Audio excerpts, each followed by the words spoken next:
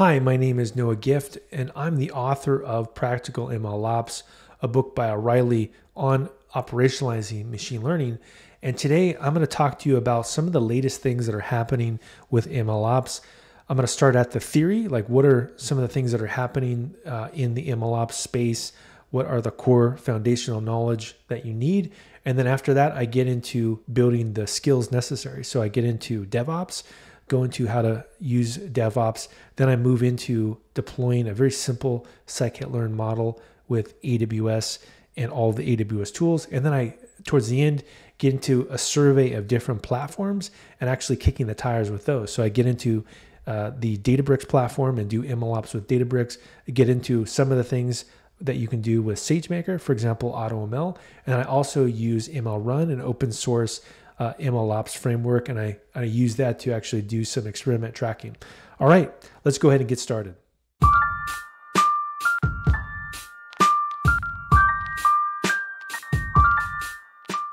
For me, the MLOps from zero with platforms is where I'm at in the MLOps journey now. And to start with, as we talked about before, I have a lot of experience in the university system, but a lot of my career started off in working in the film industry, actually, when I was in Southern California. And one of the things I did that gave me a lot of insight into MLOps and DevOps is working for Disney Feature Animation on their first 3D animation pipeline, where they used network systems that had data in a central repository, and there was big distributed computers that would render the frames. And that's really the same kind of work that we do with data engineering, machine learning engineering, and DevOps. And in some sense, you could say that the film industry was one of the early adopters of data engineering. Recently, I've written 8 books, including 3 for O'Reilly. In fact, I have a 4th one that I'm working on AWS with C#. And then from 2013 to 16, I built a sports social media company with millions of users. And that gave me a lot of insight into, in fact, some of the challenges that the world is facing today with social media. I was able to experience some of those same issues. And then from really about 2017 until today, I've been doing consulting and focusing on creating content. Currently, I'm at Duke working in their AI product innovation and also the data science program at Duke, and focus mostly on cloud computing and MLOps. Those are really my 2 areas of focus. And I'm actually have some other things I'm working on in MLOps that I will announce in maybe a few weeks or so. So why MLOps? I think this is a good place to start. And in particular, in terms of the agenda, I'm going to talk about why we need to care about MLOps. What are some of the use cases of MLOps, and also the strategy behind how an organization could adopt MLOps, and then some Q&A as well. So to start with this, why MLOps here, I think in terms of the motivation, one of the things that is very interesting is that there's a lot of data scientists, but not necessarily a lot of models into production. And that's, to me, one of the key issues with MLOps. And also, if we do go ahead and have a recession, or, eventually everything is cyclical, right? So there's ups and downs. There may be more of a focus on getting things into production, getting ROI for the things that you've been spending time with as a data scientist or data engineer. Also, I think if we look at the COVID-19 crisis, really a unique period of time in history, it revealed that there are times in the history of humanity where you need to move a lot quicker. And developing vaccines, developing therapies, that's a great example of things that the world could move faster on, and MLOps could be part of the solution. So one of the questions here is, how do you get started with MLOps? And then also, what are the MLOps platforms that you can use? So I'm going to cover all of these topics. So first, though, let me set a little bit of context here around where things are headed.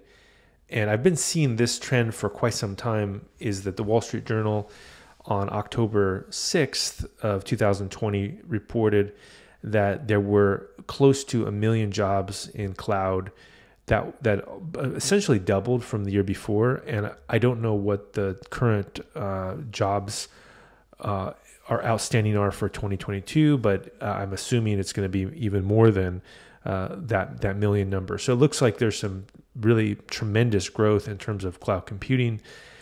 And then in terms of some of these other roles, data engineer, we've also seen huge rise in companies hiring data engineers, and also huge rise in companies hiring machine learning engineers.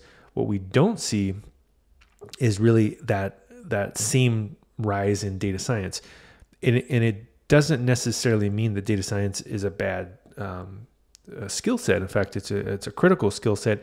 But what it may be is that data science is more of a behavior or a capability versus a job title. And I think that is what we're seeing, is that maybe a data engineer does data science related tasks, or a machine learning engineer does data science related tasks, but there's maybe a little bit less of a need for someone who just does strictly data science as itself. It's more integrated into other things that are happening. So I think that's really the trend that we are seeing, is that this is why MLOps is such a big deal, is that there's a rise of putting things into production. So if we look at DevOps and MLOps in particular, one of the things that I find a little bit amusing when people talk about ML engineering or MLOps is, is it data centric or is it model centric, et cetera? And I think part of it is, I feel like you're missing the story here, which is that before we even get into is it data centric or model centric, do you have DevOps? And this is my, I guess, experience here, is that having worked at many companies in the Bay Area, working in large scale film, industries, that if you can't automate your software engineering practices and continuously make things better, you can't do anything. And so I think it's important, before we get into the details of model centric or data centric, is to say, hold on a second. Do you actually have continuous integration, continuous delivery? If you don't, we can't even talk about the next steps. And so this is what I would call the ML engineering hierarchy of needs, right? Is to develop the DevOps capabilities first. Now, once you do have the DevOps capabilities, the next step would be the data automation. And I'll get into this in a little bit, but how can you possibly do machine learning operations if your data is a mess, right? You can't. So you need to have automation there as well. And then I think when we get into ML engineering, this is where you can really go down a dark road if you try to build everything yourself. And there's just too much complexity with machine learning to do every single thing yourself. It's much better to use a platform. A lot of times those platforms live in the cloud or associated with the cloud. Finally, once you've done that, then you're able to actually get into MLOps. So let's get into this concept of continuous delivery for MLOps. And this is, I think, a very important diagram to take a look at, is if you're maybe coming from business analytics or you're coming from data science, you may not have been familiar with this kind of workflow.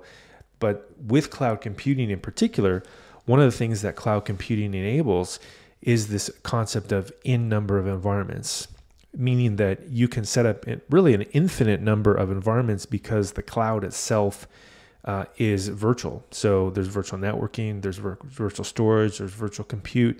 And also, if you use infrastructure as code, so in the case of AWS, you use CDK, you can actually programmatically define the infrastructure and actually push a new environment into any of these locations in the cloud, do load tests on them, essentially have exactly the production environment mimicked. So the concept here is that you're continuously improving, you're doing automatic deployments, and you also can deploy it to exactly the same environment as your development environments. Now, as I mentioned earlier in the hierarchy of needs here, if we get into this concept of data operations here, a good way to think about it is this concept of a water hookup. If you don't have water, you can't build advanced appliances in your house, right? So if you don't have the water coming into your house, you don't have a treatment plant, you can't possibly have a dishwasher, a washing machine, a jacuzzi, a pool, all those kinds of fancy things that happen in a house. You need to have a water hookup. Similarly, if you want to do machine learning, really this is a fundamental component, is how do I get the data into my organization? How do I do periodic data collection jobs? What is a data feature store, a serverless data engineering system, a big data processing system, an ML model versioning system? These are all the kind of functionalities that are available with data operations. And in particular, I think one of the ones that many people are talking about now is a data engineering feature store.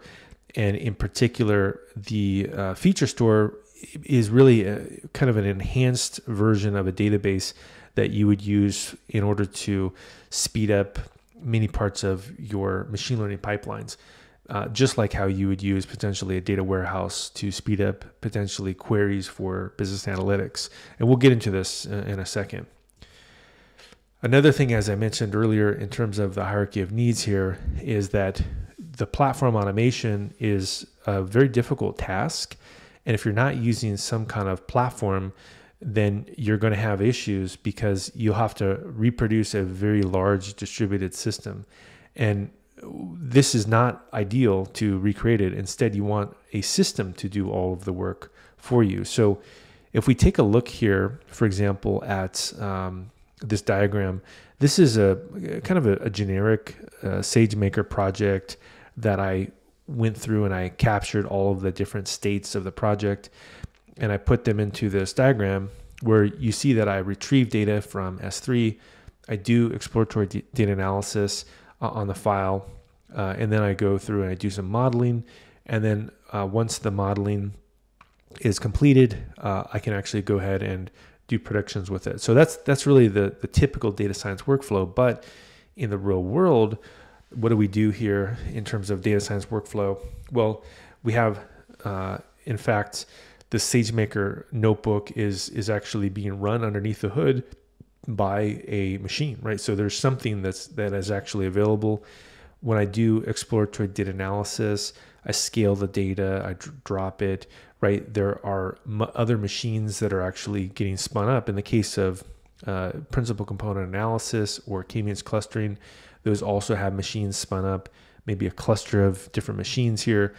And then when I've gone through and I've actually persisted the model goes and it lives inside of Amazon S3. Now, a few things to point out here would be that depending on the size of your data, even if you did recreate this entire system yourself and build, I don't know, your own Kubernetes workflows for this, that you have to have distributed storage now that can actually handle that workload. And so this is what Amazon S3 does, is it uses the power of the concept of essentially infinite disk IO and infinite storage to allow you to create workflows on top. So really, in the real world, it's not possible to do these kinds of things on a system that isn't distributed.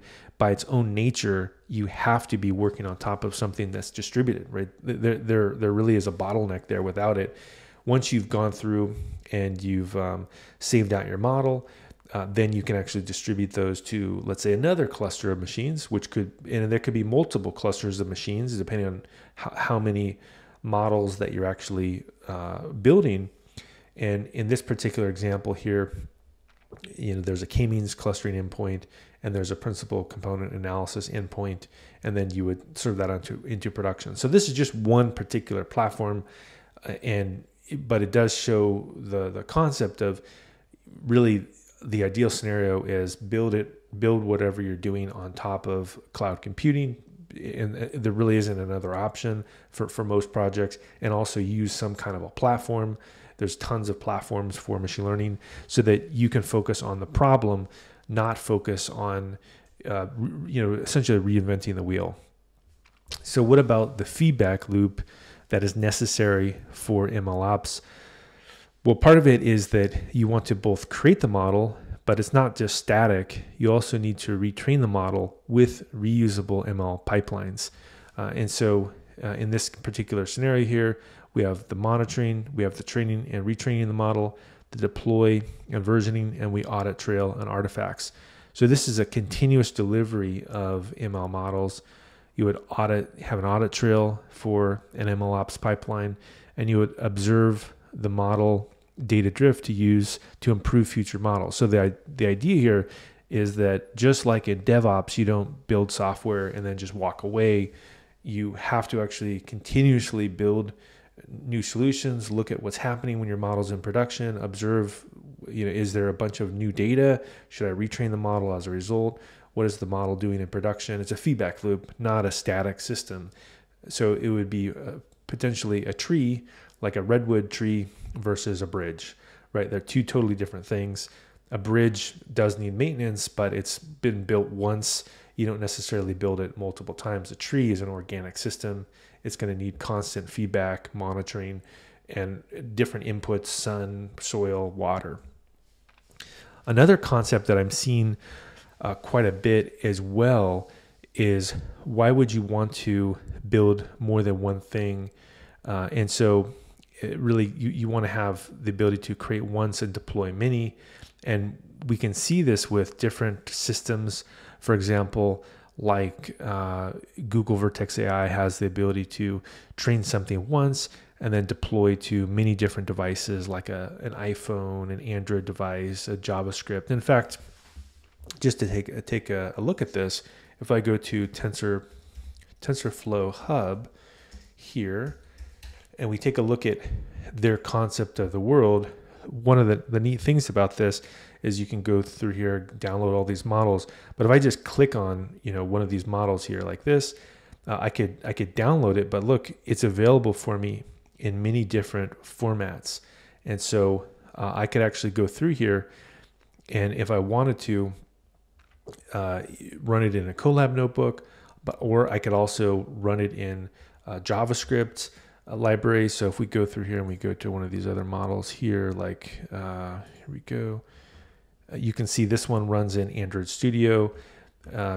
Basically, they have lots of different examples of tiny models, TF Lite, models that work with JavaScript, models that work with edge-based devices. So you don't necessarily want to recreate everything every single time. Ideally, what would happen is that you would actually create it once and actually be able to use it in many different formats here, like use with MLKit, use with Android Studio, use with TF Lite. And I think this is really a new concept as well, is have the ability to create it once, but to deploy to many different devices or platforms, JavaScript, backends, mobile devices. And this is why I get into my personal opinion of what MLOps is that I think saying things are data-centric or model-centric, which is, I think, one of the trends that people are talking about, I think is missing the point, which is there is no silver bullet. Anybody that has built production software realizes that there is no one answer to all, in the software industry has had many examples of this. Like object-oriented programming was at one point a silver bullet. Turns out you can abuse that. And in fact, I've worked on places where they had an abuse of object-oriented programming, and without some constraints, it can cause problems. Similarly, we've seen this with testing, right? Testing is good, but what if you go too far and you go to basically test-driven development? I think that's actually been a failure. I don't think anybody does test-driven development for the most part. That's too extreme. Likewise, people talk about Scrum. Scrum, I think some of the concepts are interesting, about having sprints and doing weekly planning, but many people hate working in Scrum because it's a very repressive environment. So essentially, anytime you hear someone talk about a silver bullet, which again, to me is data-centric, model-centric, etc-centric, is that maybe they're missing some of the context of, maybe they don't have experience building real-world systems. When you have experience building real-world systems, what you'll find out is that there is no answer, right? Unfortunately, there are techniques that you can use together, but you need to actually have a holistic approach. And I think this is the way to think about MLOps, is 25% of the problem is DevOps. So again, if you don't have DevOps, you can't do MLOps. 25% of the problem is data. If you don't have data, how can you possibly do MLOps? You need to actually make sure the data is clean, high quality, etc. Maybe use feature stores.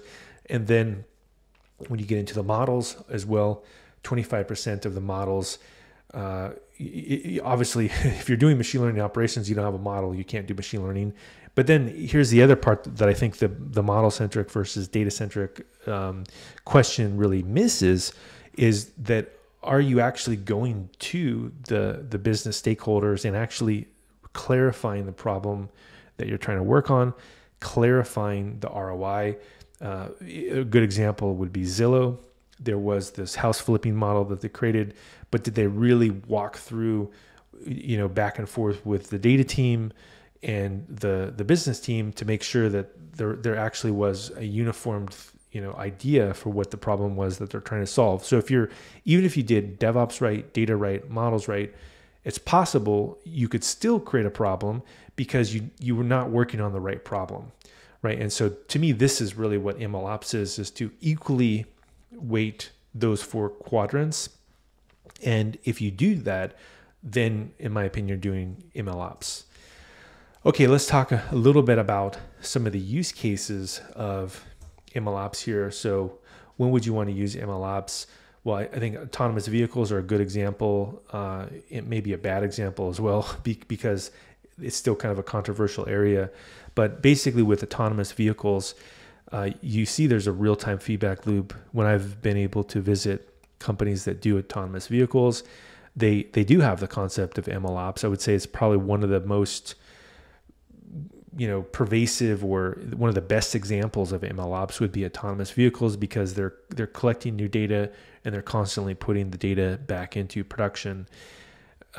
Also, implementing something for the first time, I would say this would be a use case, maybe going to a university or going to someone that does a lot of research, and then really working with that organization to basically increase their productivity by creating models. I think that would be a great use case for MLOps.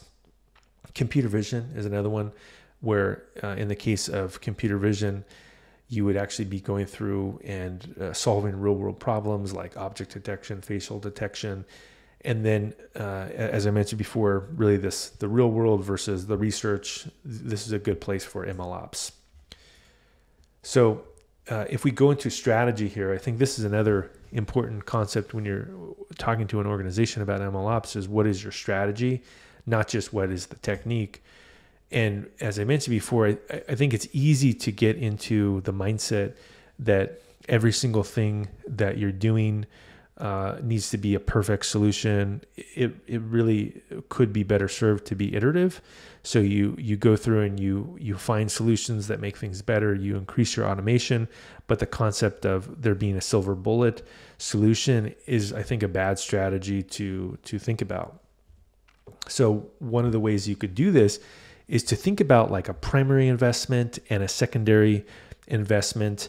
So a primary investment would be that it has low cost, is popular, maybe it's easy to hire, there's breadth, is easy to build an abstraction on top of. And then a secondary one would be it solves one problem very well. So this would be maybe a commercial platform like Databricks or Splunk or Snowflake. Maybe it solves one particular part of the problem, in a way that is unique and it allows you to solve for something that's really been troublesome for you. And then you could think about investment, right? Which is, you don't know yet if it'll pay off. Maybe it's more of an R&D focus, but you focus on potentially technological innovation. So maybe some advanced deep learning technology, maybe doing things with Kubernetes, potentially using like edge-based computing models, also potentially using maybe a pre-trained model like Hugging Face. There's a lot of innovation there about using pre-trained models. So I think this is really important to think about, which is easy for people not to think about, the strategy of what they're doing, because they're caught up in, going to Kaggle and finding the best hyperparameters. But if you're going to implement this in your company, the primary in particular is a really important one to think about, is it actually low cost, and is it popular enough that you can hire people? If you can't hire people to use the thing that you're building, you're basically dead in the water, no matter how good it is. And then also in terms of the secondary, are you picking a solution that really solves a problem that helps your business? So a couple things to consider here in terms of primary consideration is that at least in terms of cloud computing, Amazon is definitely the leader. And if you're doing data science for a living and you don't look at data to make decisions, that's not a good start to implementing MLOps, right? And so we got to look at the data. What does the data say? Well, it's pretty clear here that the two top leaders are really way ahead. So if we look at AWS, they have 33% of the market share, Q4 2021.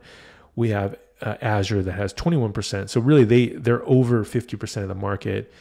Everybody else below is really a niche player. So Google Cloud has some interesting things, but again, for the way I look at the world, there would have to be a very compelling reason for me to not pick one of the top two vendors because of hiring, right? And that's really the issue here is can I get enough people, even if it is something that sounds really compelling? Now, and then the other thing to consider is also enterprise support. And I think this is also where AWS and Azure can play a huge role, is that you can actually get support for your organization. Also industry standard certifications. I currently have lots of AWS certifications, and I've built training courses for AWS certifications. So I've trained students, in fact, all over the world to be certified in AWS. And I think they're one of the companies that has done the certification quite well. And it's also easy to hire people because you can look for certifications, right? So at least they have some core capabilities. And also it's easy to train your staff, right? If you want to retain people in your organization, I think that's a great way to retain people, is to encourage them to get certifications, pay for their certifications. So I think this is important to consider. Now, what about the secondary considerations here? What should you think about? So does a platform make things easier for a specific aspect of a job? And so in the case of Databricks, what they do well is Spark-based ETL. So that could be a good solution to pick. If it's log search, maybe it's a Splunk based log search. If it's monitoring, you can go ahead and pick potentially a company like Datadog. These are just examples. They're going to be unique to your organization. This is a picture here of the Data 50 diagram here that shows some of the different platforms here. But I think it is important to think about that concept. What is the specific problem maybe the secondary tool that I'm using is solving? And also, again, back to the hiring, is it both on both sides, both as the employee and also as the employer, is it easy to hire and train people, right? And do they have popular certifications, right? These are critical questions to ask. And then do they synthesize well with a primary platform? I think that's the key consideration.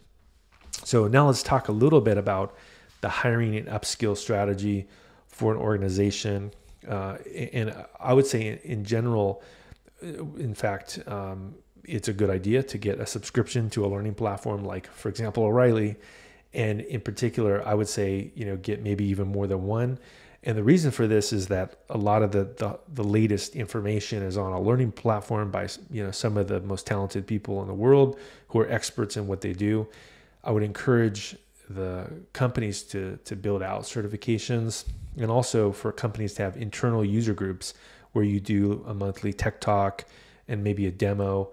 And then you have yearly and quarterly learning goals as well. I think that's a great idea is if you don't have some kind of a goal set for your organization, let's say in terms of MLOps and what it is you're going to acquire, it's difficult to make progress.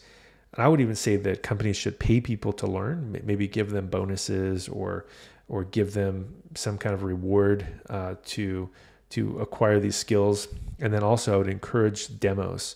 This is also really important, is that if you have some kind of a weekly demo in your organization, it encourages metacognition. And there's a good book on it that I just read recently called Know Thyself, The Science of Self-Awareness. It talks about how demos increase the person that's giving the demos knowledge, right? So by teaching it to other people, you're able to realize what it is you do know and you don't know. And also there's a side benefit, which is that other people get to see the new information. So there's a great feedback loop by encouraging demos in your organization.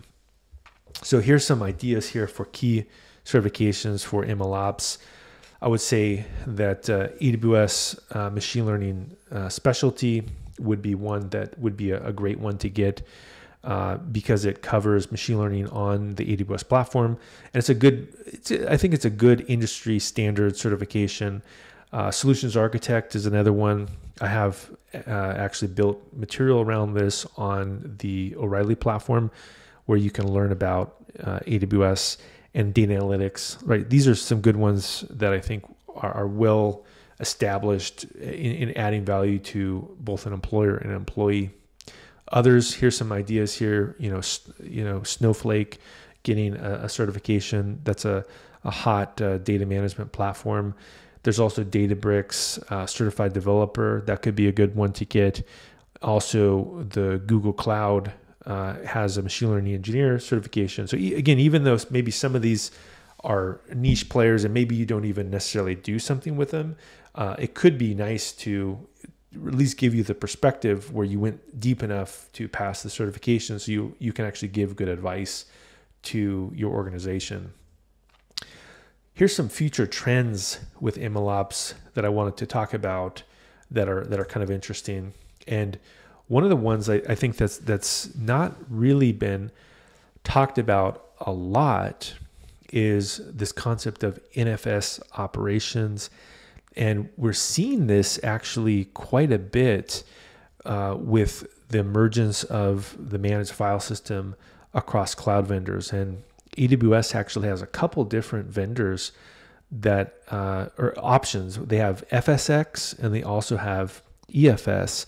And one of the things that's really interesting about this is that it enables workflows that are very different than potentially a Hadoop-based file system. So the developer could go through here, build out some stuff in GitHub, and then if they wanted to actually send a notification to, let's say, a Jenkins instance that is your build surfer or even AWS cloud build or code build, and then what happens is because the Elastic file system is the source of truth, that this Jenkins instance or again AWS code build could just do an rsync to sync maybe the scripts to the EFS file system.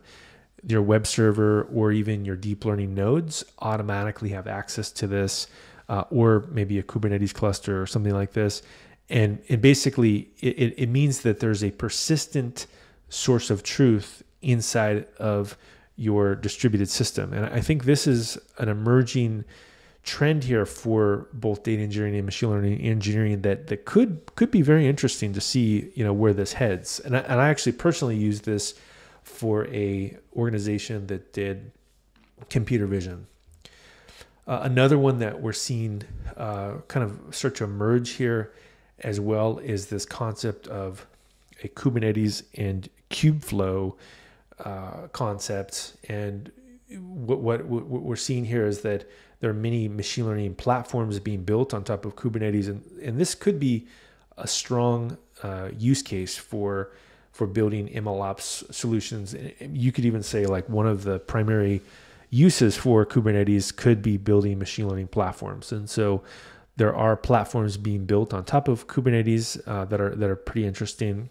And in particular, Kubernetes, what's nice about it is that it runs very well with GCP, AWS, Azure, on-prem, local, right? These are all, some of the concepts that are headed our way. Now, also I'll mention that I'm going to demo a platform that has some Kubernetes aspects with it as well.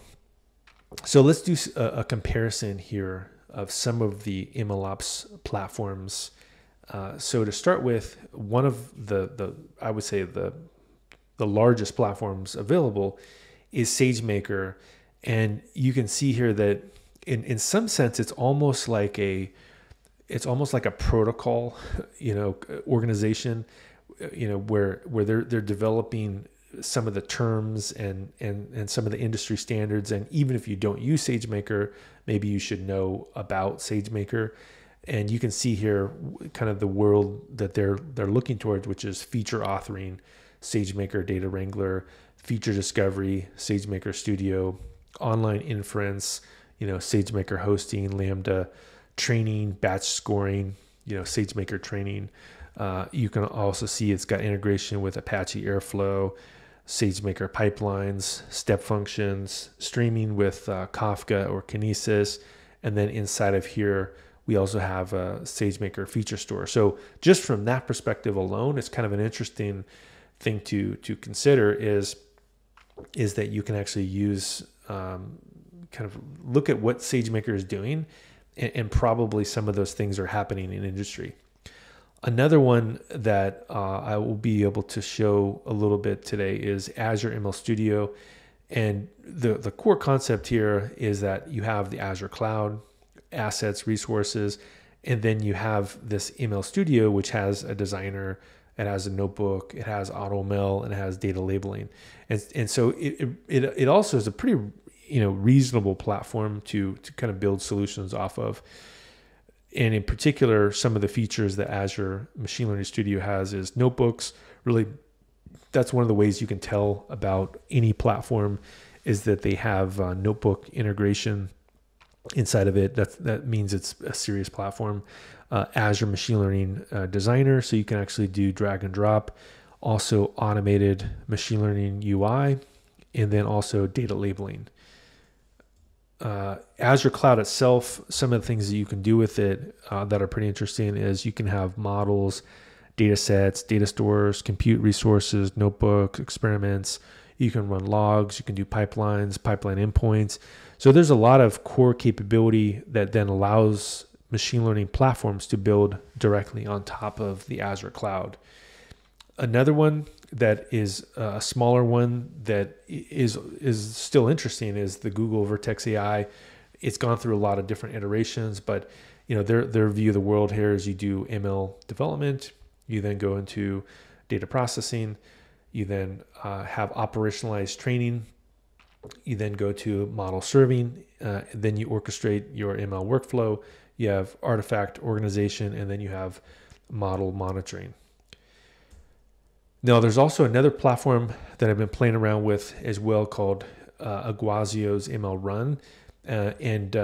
Here's an example of some of the stuff that they're doing, which I think is interesting, is they have this concept of a research environment where there is a manual extraction, there's in-memory, small-scale training, right? So we know these are some of the bottlenecks, but a production pipeline has to have very different things. So this is kind of the way they see why 85% of projects never make it to production, is that you need real-time ingestion, you need preparation of scale, you need to train with many parameters and large data, you also need to serve with real-time data, you need to monitor it.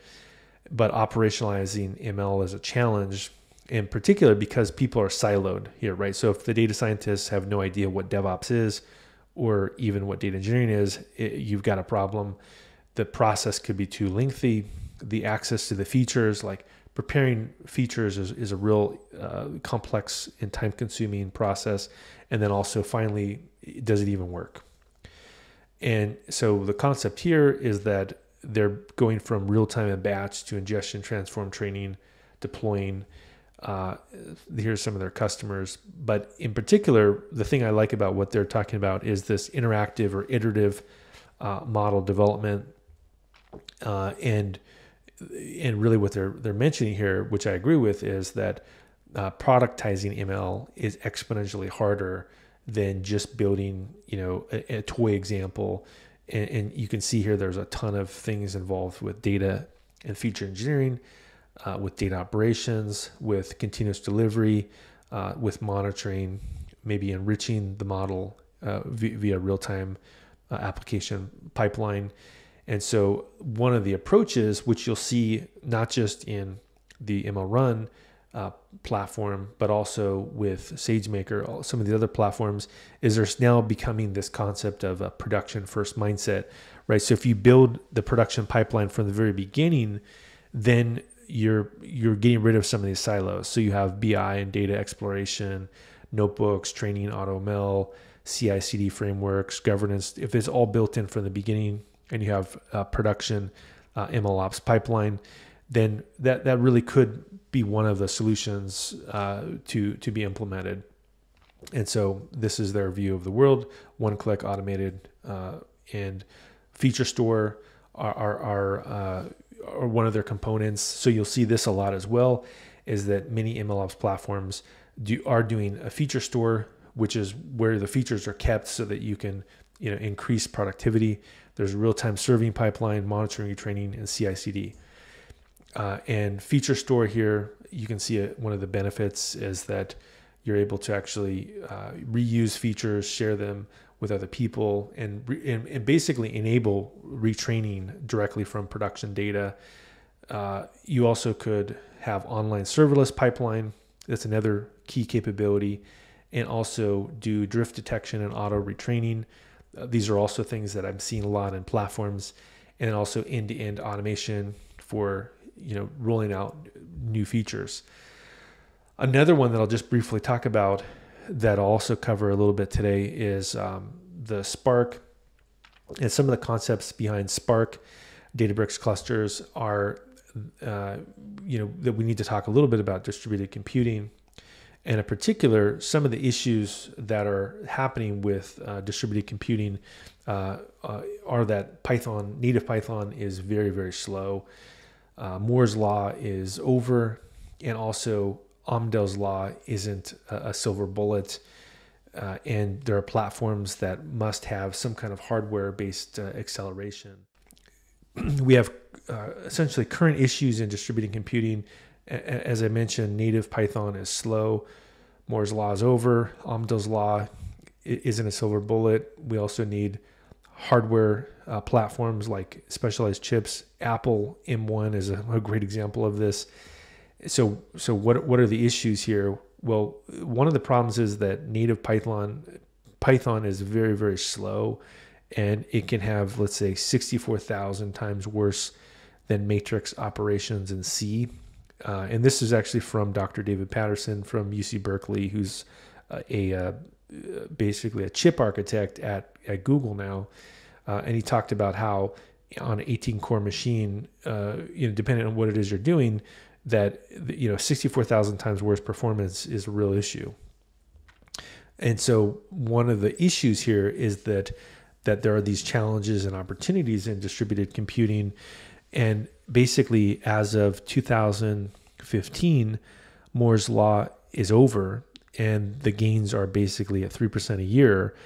And as a result here, and this is from Dr. David Patterson, is that if you look at 40 years of performance, we've gone logarithmic, right? So we had a period of time where we were linear, and then things start to slow, and now we're basically capped out.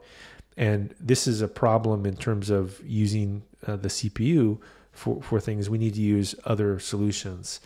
As I mentioned before as well, with Amdahl's law, one of the issues is that there's diminishing returns to parallelism. So basically there's no free lunch anymore, in that essentially the speed up where you think that you're going to get a lot of performance increase by adding cores, but you can see, depending on how parallel the code is, like in the case of 50% parallelization, right after, let's say, 8 cores, nothing happens anymore. Like there's almost no speed up, and you're only getting close to 2 times speed up from 8 cores. Even in the case of something that's almost completely parallel, you see you're only getting, let's say, a little less than 10x speed up with 16 cores, and it just keeps getting worse and worse. Like if you say 64 core machine, now you're only getting, let's say 15 times speed up. And there's diminishing returns here because of the fact that your code isn't parallel. You can't you can't speed up a sleep, for example, or a wait on disk or a network operation. So one of the solutions to this is the ASIC. And this is what we're seeing here is that GPUs, TPUs, specialized chips, these are all, becoming one of the solutions. The inference as well is something you could do on a chip like this Intel Movidius or the Coral chip. And all of these ideas around specific hardware, I think, are great approaches. Now, one of the things that would be interesting to demo here a little bit is how you can actually create things very easily by using a combination of all of these devices here. And so I think that would be a good thing for me to demo next here, is to do a little bit of create ML. And so I'm going to go ahead and do that. I'm going to go ahead and change to a new demo. Let's go ahead and open up Xcode.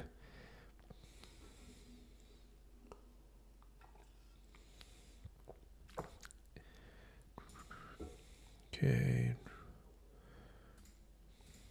All right. Create ML. Okay, and then now I'm going to change my screen here to share this. Here we go. Let's try this. Okay, so this is a tool from Apple that is called Create ML. And what's neat about it is that it does a lot of the things I talked about earlier.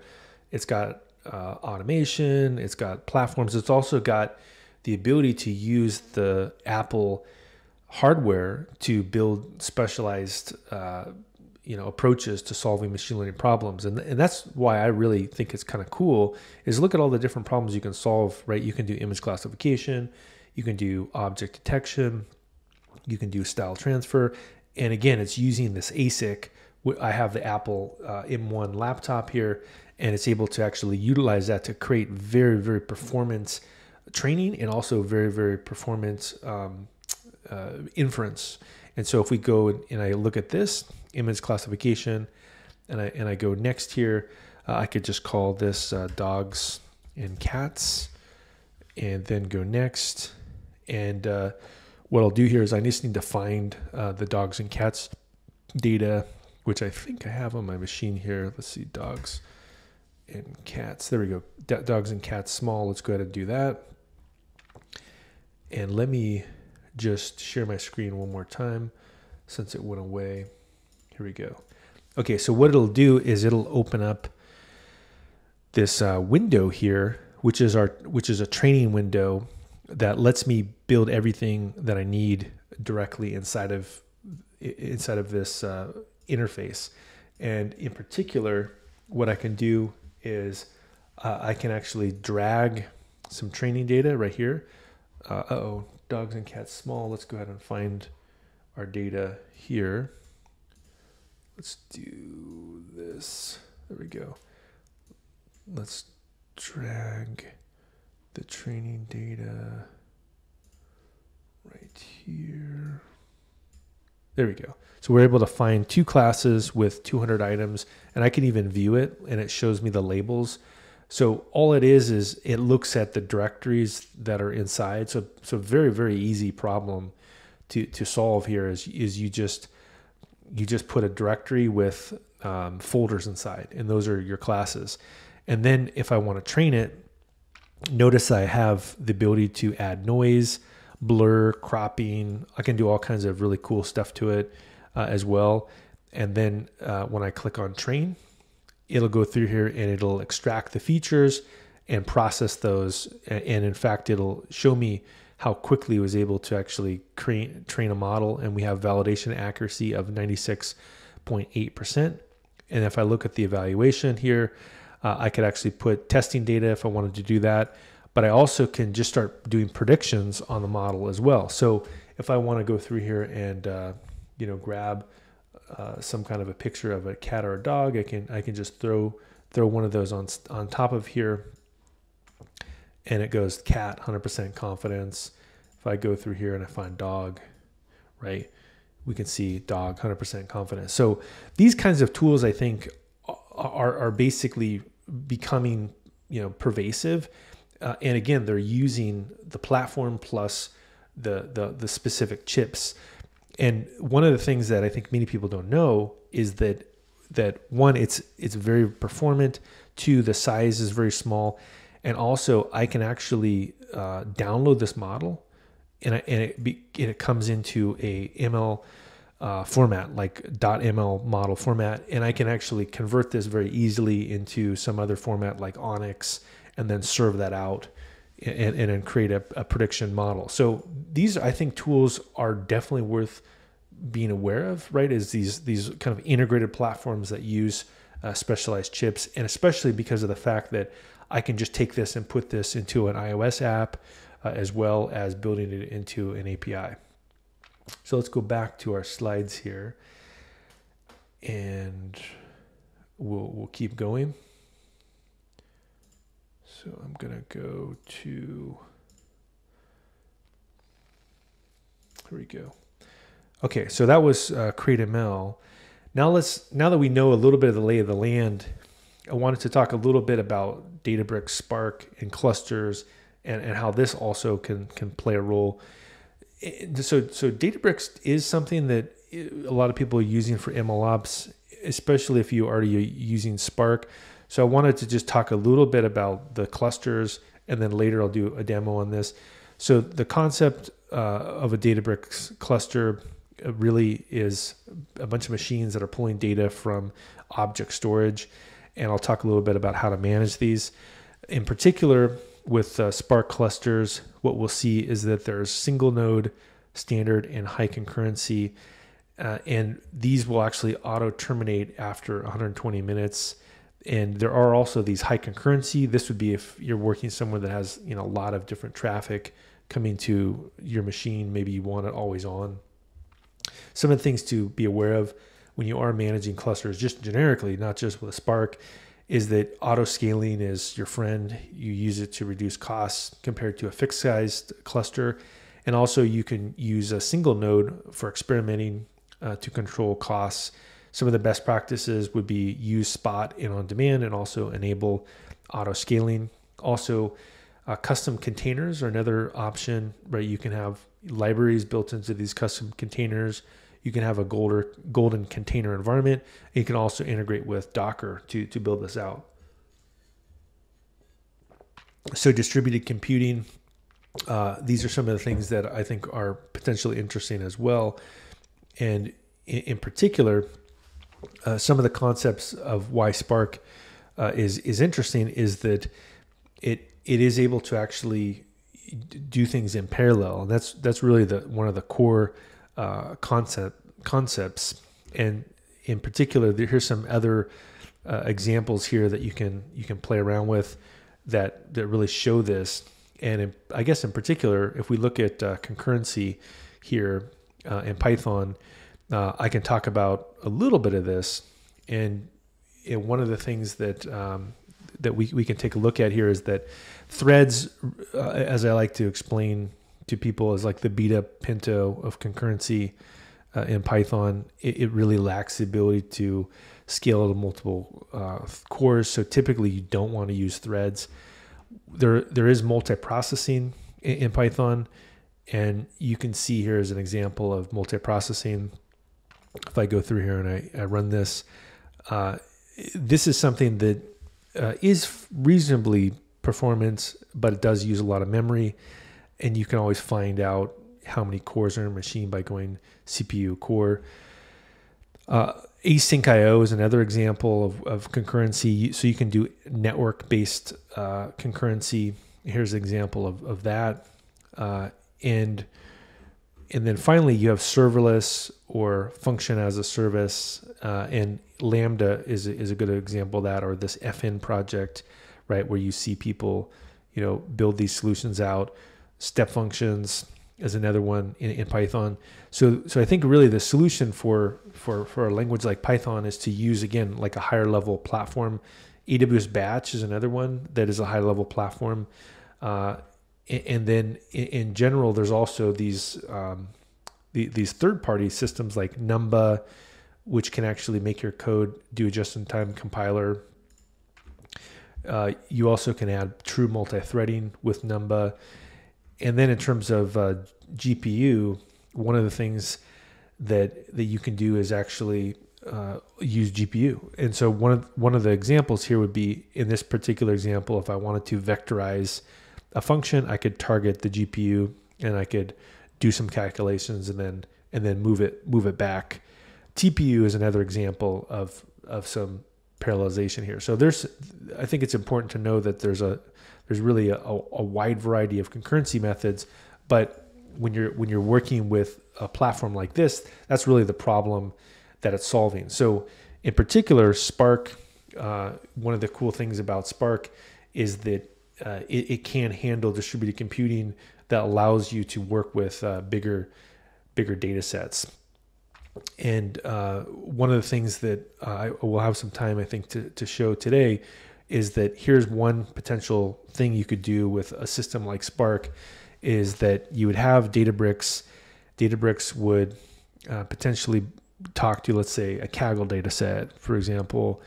You could then go ahead and create a table using their distributed file system. So this, again, taps into their concurrency. You could go in and, let's say, create an AutoML experiment, register the best model, serve out that model via a Databricks endpoint, and then inside of a cloud-based development environment, you could develop a containerized version of that model. You could use things like Azure Cloud Shell, AWS Cloud9, GitHub Codespaces.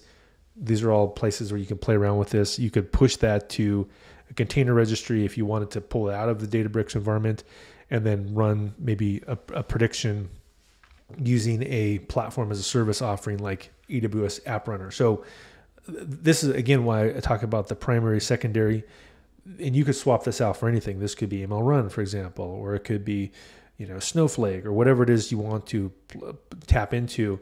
But really, these specialized tools, a lot of times, or it could be SageMaker, allow you to interact with data at scale and also use their high level, basically platform tools. Another one here that's kind of interesting is that built inside of Databricks, they have this whole ML flow tracking server that does parameters, metrics, artifacts, metadata, models, and you can see that you can use that to build out solutions, including automated jobs and REST serving. So this is part of their MLOps solution, is they use this thing called ML flow. Another thing to consider with platforms like Databricks is that you have workspaces and repositories. And so workspaces would be where you would go through and you'd create all your code. And then you can also consider that they're for team collaboration. So you'll see this, I think, really becoming a trend, is that you'll have a source control enabled environments where people are working together with a team, and you would add users to that environment to enable them to, basically share data back and forth, share project files. And repos, I think, are really a must-have for MLOps, in that you want to be working, again, with a production-first mindset. Instead of just spinning up notebooks, you directly integrate with source control. In particular, with Databricks, they have GitHub, Bitbucket, GitLab, Azure DevOps, Code Commit. They have integration with those kinds of pipelines. A few things to remember as well is that you can move from a workspace to a repo, and you can even test your codes with version control as well. All right, so those are really the key concepts in terms of the platforms. Now I think we can get into some of the hands-on coding. And in particular, what I can share here is that on the O'Reilly platform, I've actually been able to develop some cool stuff here in terms of an interactive scenario. And I think I can just type in my name here. Yeah, so I have two scenarios here that we can cover. And basically this scenario, which is test Python project locally to prepare for continuous integration, continuous delivery, and then also the MLOps fundamentals, building a machine learning API with scikit-learn and Flask. So these would be the things that we'll get to in a second.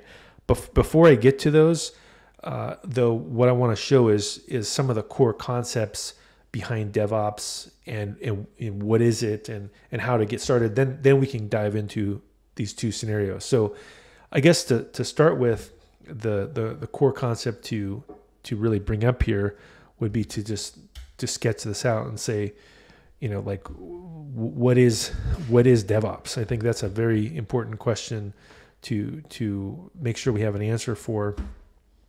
And in particular, let's actually go to this one. It's this idea of continuous improvement. That's what DevOps is, and it's a feedback loop. So if we go through here and we build out this feedback loop, DevOps is continuous improvement. And either you're static, which means you're not doing DevOps, or you're continuously improving. So we'll call this continuous improvement. Continuous.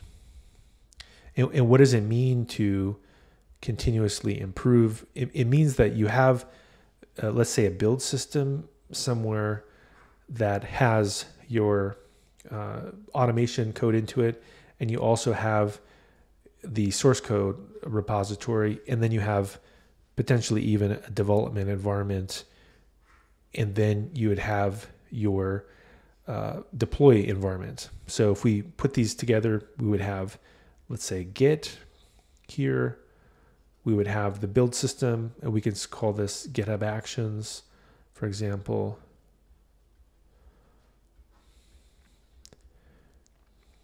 And then you would have, again, this is the, we'll call this Kaizen or continuous improvement. This is the feedback loop. And then inside of here, you would have your development environment. So we'll call this dev environment. And then we would have your production environment. And so as you're going through and you're building your project, you're constantly testing your code in this feedback loop, and then deploying both into the development environment. And then when you're ready, you're deploying those changes into the production environment. So in order to do this, what I typically recommend is for people to create a scaffold of the core components of a project.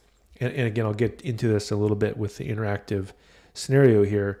But typically that would be a make file, maybe a requirements file, some tests. Those are some of the core components to a DevOps project. And then later, as you do deploy, you could also use IAC or infrastructure as code to do your deployment.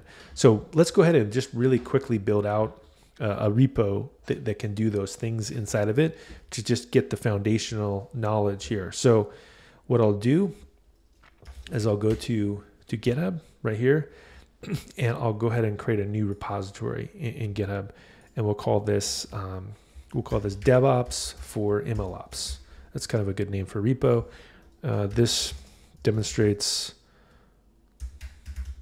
the core ideas of DevOps. And I can go ahead and add a README. Always a good idea to make sure you have good documentation, and then also add a gitignore file for my Python code. And what I will do then is go ahead and create this repository. Okay, great. Now I've got this thing set up here. What I can do is basically is build out the rest of this project. So what are the core components here, and how would I even build this out? Well, I think one of the things that I'll do here is show you how a cloud-based development environment solves a lot of problems in interactive environment. So just like how O'Reilly has this interactive scenario here that you can play around with, that's a cloud-based development environment. Similarly, for working in the real world, you need to pick some kind of, my opinion, a cloud-based environment. So since I'm going to do some stuff later today with AWS, let's go ahead and let's build something in an AWS environment. So I'm going to go ahead and open up a console inside of AWS. And there's two different development environments you can use on AWS. One would be the Cloud Shell, which is just a terminal, which you can do a lot with, or you can also use something called Cloud9. And Cloud9, you can see what it says. It's a cloud IDE for writing, running, and debugging code. So let's go ahead and take a look at this thing. And what I can do is just create an environment, and we'll call this DevOps for MLOps, and just say this is an environment to build out a DevOps pipeline. And what's nice about this is I don't have to have a fancy machine. The cloud itself is going to be where I would execute this. And because it's the same environment as production, if I'm using AWS, it eliminates a whole set of problems. Typically, if you're just playing around, I would just leave everything default. Because I'm doing a demo, I'll go ahead and pick a large, which will make it a little bit faster. Notice here the AMIs are, it gives you a few different options. You can use Amazon Linux 2, Linux 1, or Ubuntu. Again, I would use the defaults. One of the nice things about Cloud9 is that it actually will auto timeout after 30 minutes. So we'll go ahead and we'll say next, and we'll create this environment.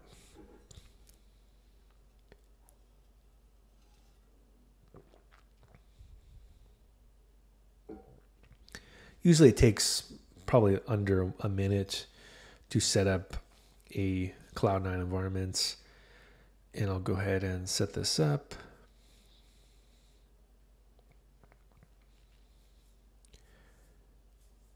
Give this just a second here.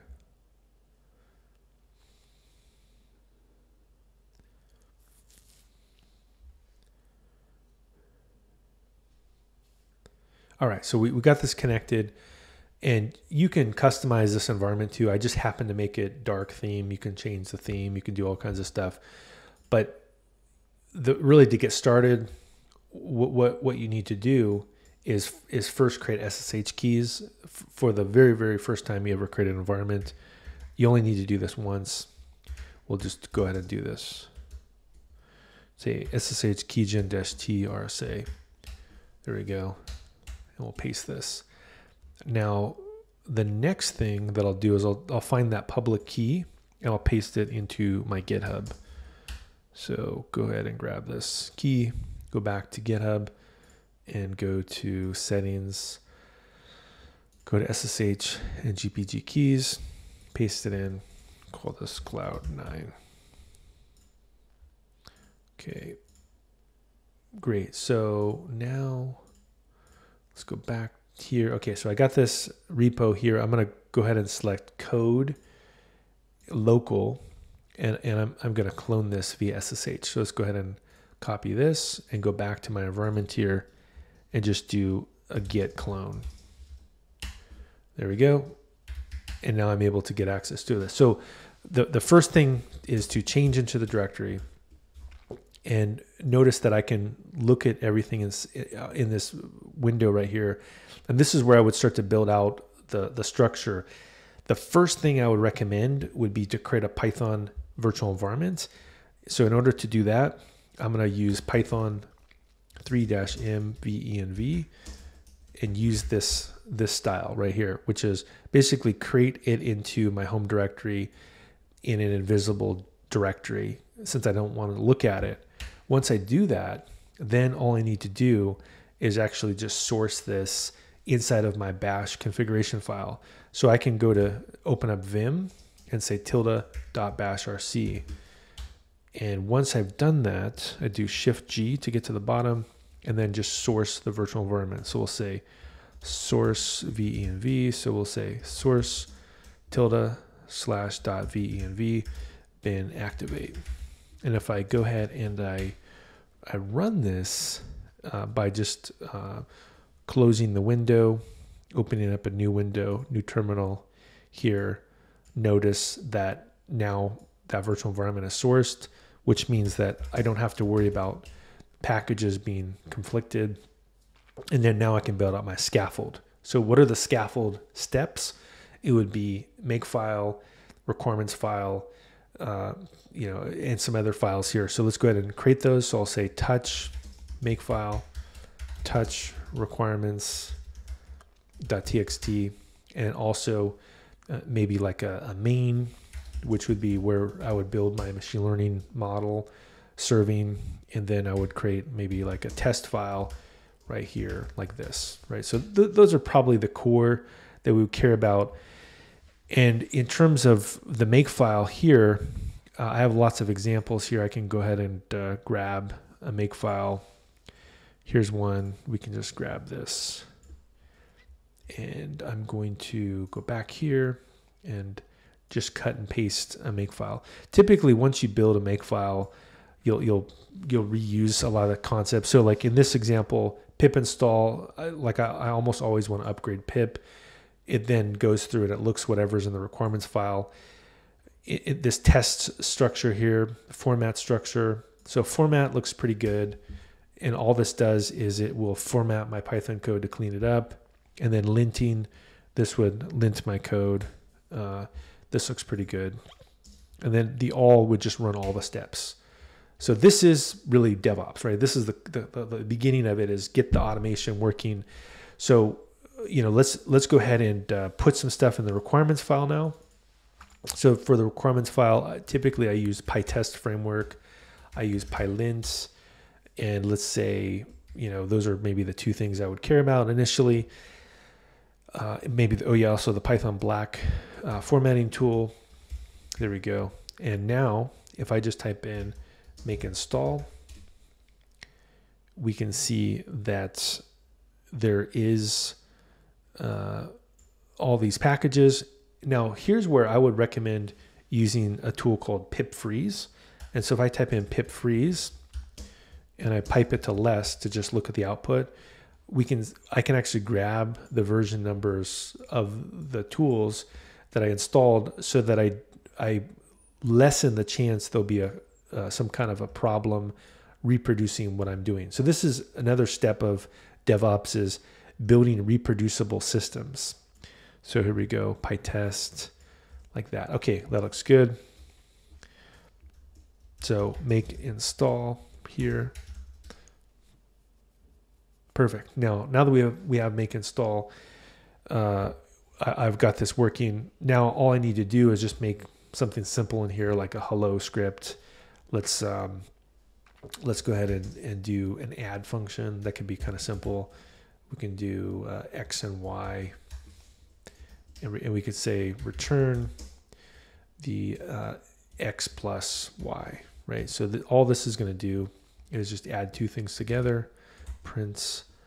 I guess if we wanted to as well, we could add a little bit of a document string right here that says, adds two numbers, right? Like that. And then we would just print in 1 and 1. Okay. And then if I run this, if I type in Python main, we say 1 and 1, because I need to actually make sure that these are basically integers, right? Because it's returning back these two things. So we'll go ahead and we'll say sum or results is equal to int x plus int y, and we'll say return results. Let's try that and go through here. And what am I doing here? Results of int x. Oh, because I didn't even call the function. Print add. There we go. There we go. Print add. There we go. 2. Right. So we've got that working. And now I can do a test. So I can go to PyTest and I can say from main import add, and then just write a test function, def test, add, and then say assert that 2 is equal to add 1 and 1. And now to run this, I can just type in make test. Now look, I didn't fill this out yet, so I need to go to my make file and I need to take this out. And we can just say, let's just run anything with the word test in it. That will be more clear. Now if I do make test, there we go. We can see that my test actually passed. If I wanted to, I could also add coverage of testing as well. And so there's a tool called pytestcov, like this. And if I do make install, we can add that. And then do the pip freeze command to grab it. Pytestcov, grab that. Just like that. And then we can do close this and then go to the make file and say --cov equals and just put main, right? So basically show me what coverage there is on the main file. So this is essentially getting continuous integration working locally. Now if I do a make lint, this will look at all the Python files, right? It'll say, what is it complaining about here? It is saying that's not a Git repository or any parent directory. So not sure why that is. It's having some issues here, but it should work. Let's see, make lint here. Let's try one more time. Make lint. Oh, because I'm not in the directory. That's why. So I need to. A couple things I screwed up here is that I didn't. I put these files outside of my directory. So I'm going to just move them real quick. So I'll say mv main to DevOps, mv makefile to DevOps, mv, and let's see what else, mv requirements to DevOps, and then mv test to DevOps, right? So pretty easy to do is to forget to change it to the directory your code is in. But that's actually why the Git based approach is kind of neat, to look at Git to make sure that that's what actually looks at the files. So if I do make lint here, well, in theory that should have worked. What does it say now? Is it says that pylint, I don't know why that's not working. It should work here. Let's just try to run pylint itself. Oh, close all. Let's do a make install. Make sure everything is installed. That looks good. And then let's actually run the pylint by itself without all of its fancy stuff. And we'll just say asterisk.py. What does that do? Well, and now if I do make lint, what happens? Make lint. Yeah, not sure why that is having an issue, but I can just change it to this. Sometimes you can get too fancy and your code will make it worse for you. So now if I type in make lint, there we go. So we have our linting works, our testing works. If I type in make format, in this case as well, we would potentially want to change this. For some reason that git command is not working. We would want to do this. We say make format. There we go. And it was able to format all of our code. Now that I've got basically all the stuff working, we have testing working, linting working, formatting working, then I can check all this in. So I'll say get status. So we'll add those files. So we'll add the make file, add the main file, add the requirements file, add the test file, commit this, adding CI setup for DevOps, like that. Then I just need to do my first git config. Again, these are just one-off things. The first time you build a project you have to do. And then we go through here and we do this, and then we can just basically I'm doing what it's telling me to do. So, and now I do a git push. There we go. So now that I've got this pushed, I can go back to this repo, refresh it. We should see new files. And here's what would add in the continuous integration step, right? And this is now getting into DevOps, which is I want to do this automatically every time I run my code. So in order to do that, I would click on this button, Actions here. You can use any build system. This one happens to be an easy one to set up. If I click on Actions here, you can see all these different things that you can do, but I'm going to go ahead and just set one up myself. And I'm going to basically just pull down a project that I have worked on recently that might have some good stuff in there. Let's see. Let's grab. Let's see if I can grab a Git version here. This looks kind of interesting. Let's see if this one might work. So this is basically, let's not do Python 3.10. Let's just do Python 3.7, 3.8, 3.9. So this would test what versions of Python, and we would do a make install, which we just did. We would do a make lint, and then do a make test, and then do a make format. So this looks good. I'm going to go ahead and commit this. And now if I click on Actions, it'll go through here and it'll build this out.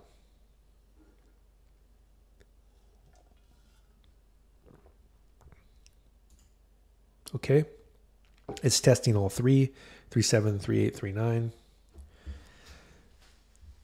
3.9. And let's go ahead and take a look. We can even look at the process as it's going. It's looking good. It's got the installation set up. And what's great is it's actually testing the versions of my code. Okay, good. Looks like everything's building successfully for these 3 different versions of Python. I think this is always a good idea too, is to create a status badge. So copy this. And now we've got essentially almost all of DevOps, right? Again, DevOps is basically automation. We have local continuous integration.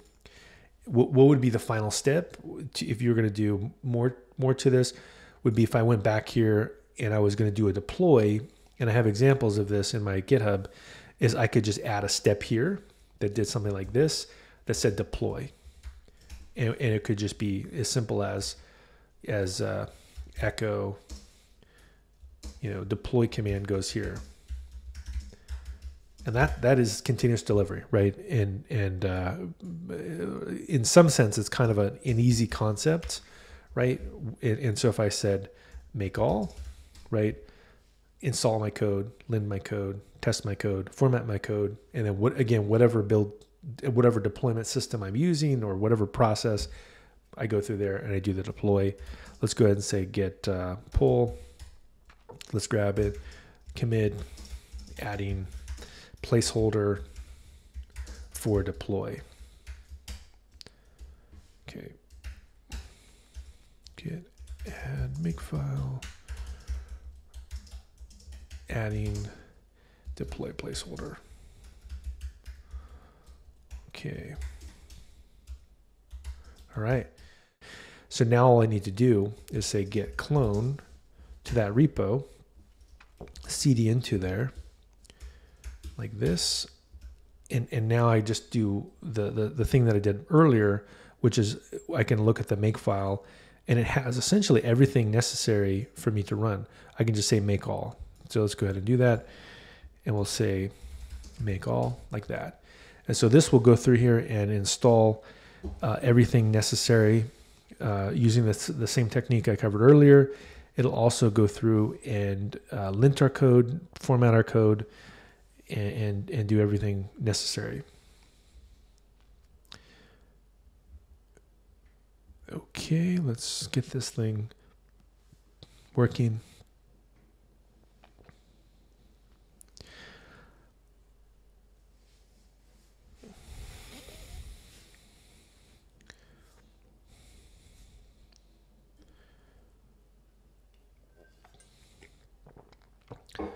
Okay, so everything worked here. I was able to test it locally. Now, what are the core components in more of an MLOps style project? If we take a look here, the some of the core components would be that I have a library. And if I look inside of here, I have this utils directory. I also have a lib right here. And inside this lib, let me just walk through some of the code I have. Now, this is, I think, in a way, maybe not necessary, some of this code, if you're using a framework, but this is very explicit in that I'm just, explicitly doing things like loading a model off of disk, right? Again, there's other frameworks that handle this for you, but this just shows you the concepts. I load in some data. I have some retraining steps right here, model.joblib. I format the input. Maybe I reshape the NumPy array to be the format that I need. I scale the input. So basically all machine learning models require some kind of scaling for the most part, except for things like decision trees. And then I scale the target. I then do, human height. I then make a payload right here, which predicts the value. And we can actually go from there. And then if I go through here and I say predicts, this predict function right here will actually go through here and load the model. Let's go ahead and take a look at this. We've got this actually inside of here, looking at the input, scaling the input, scaling the prediction, and also going through and giving us a human readable payload. And then also I actually go through and put in the predicted values right here. So we've got all of these things inside that are really doing the work for us. Then if I go to the main here, which if we go through here, inside of this, we'll close that one. Inside of the let's see here, let's go to app. Let's go to the app. The app is where I would actually build out some kind of a microservice. In this case, this is a Flask microservice. And what I do is I have a beginning route here, which is able to serve out the prediction. I have a predict, which actually goes through here and it serves out a prediction by pulling in a predict library code. And then I actually serve this out right here. So you can easily build out many different kinds of ways to invoke this by using that library. If I go to a command line tool, I also can invoke things by using a command line tool by actually just using the click library and allowing someone to pass in the weight. So I actually like this approach, which is I give somebody the ability to both invoke things via the command line tool, or I let them invoke it via a microservice. So let's first use the command line tool. So if I go through here and I just type in CLI like that, and I do help, this should give me the ability to take a look at the menu here, and it shows me that I would just need to pass in the weight, and it's text. So pass in the weight of a Major League Baseball player to predict the height. So if I go through here and I say weight, 200 pounds, probably you're 6'2". And notice what I did as well as I added, because I used the click library, which is a command line tool parsing library, that I'm able to actually add style as well. So this is one of the nice things about using like a high level library like this, is that depending on what it is I'm doing, I can add lots of nice, touches here, like coloring the output.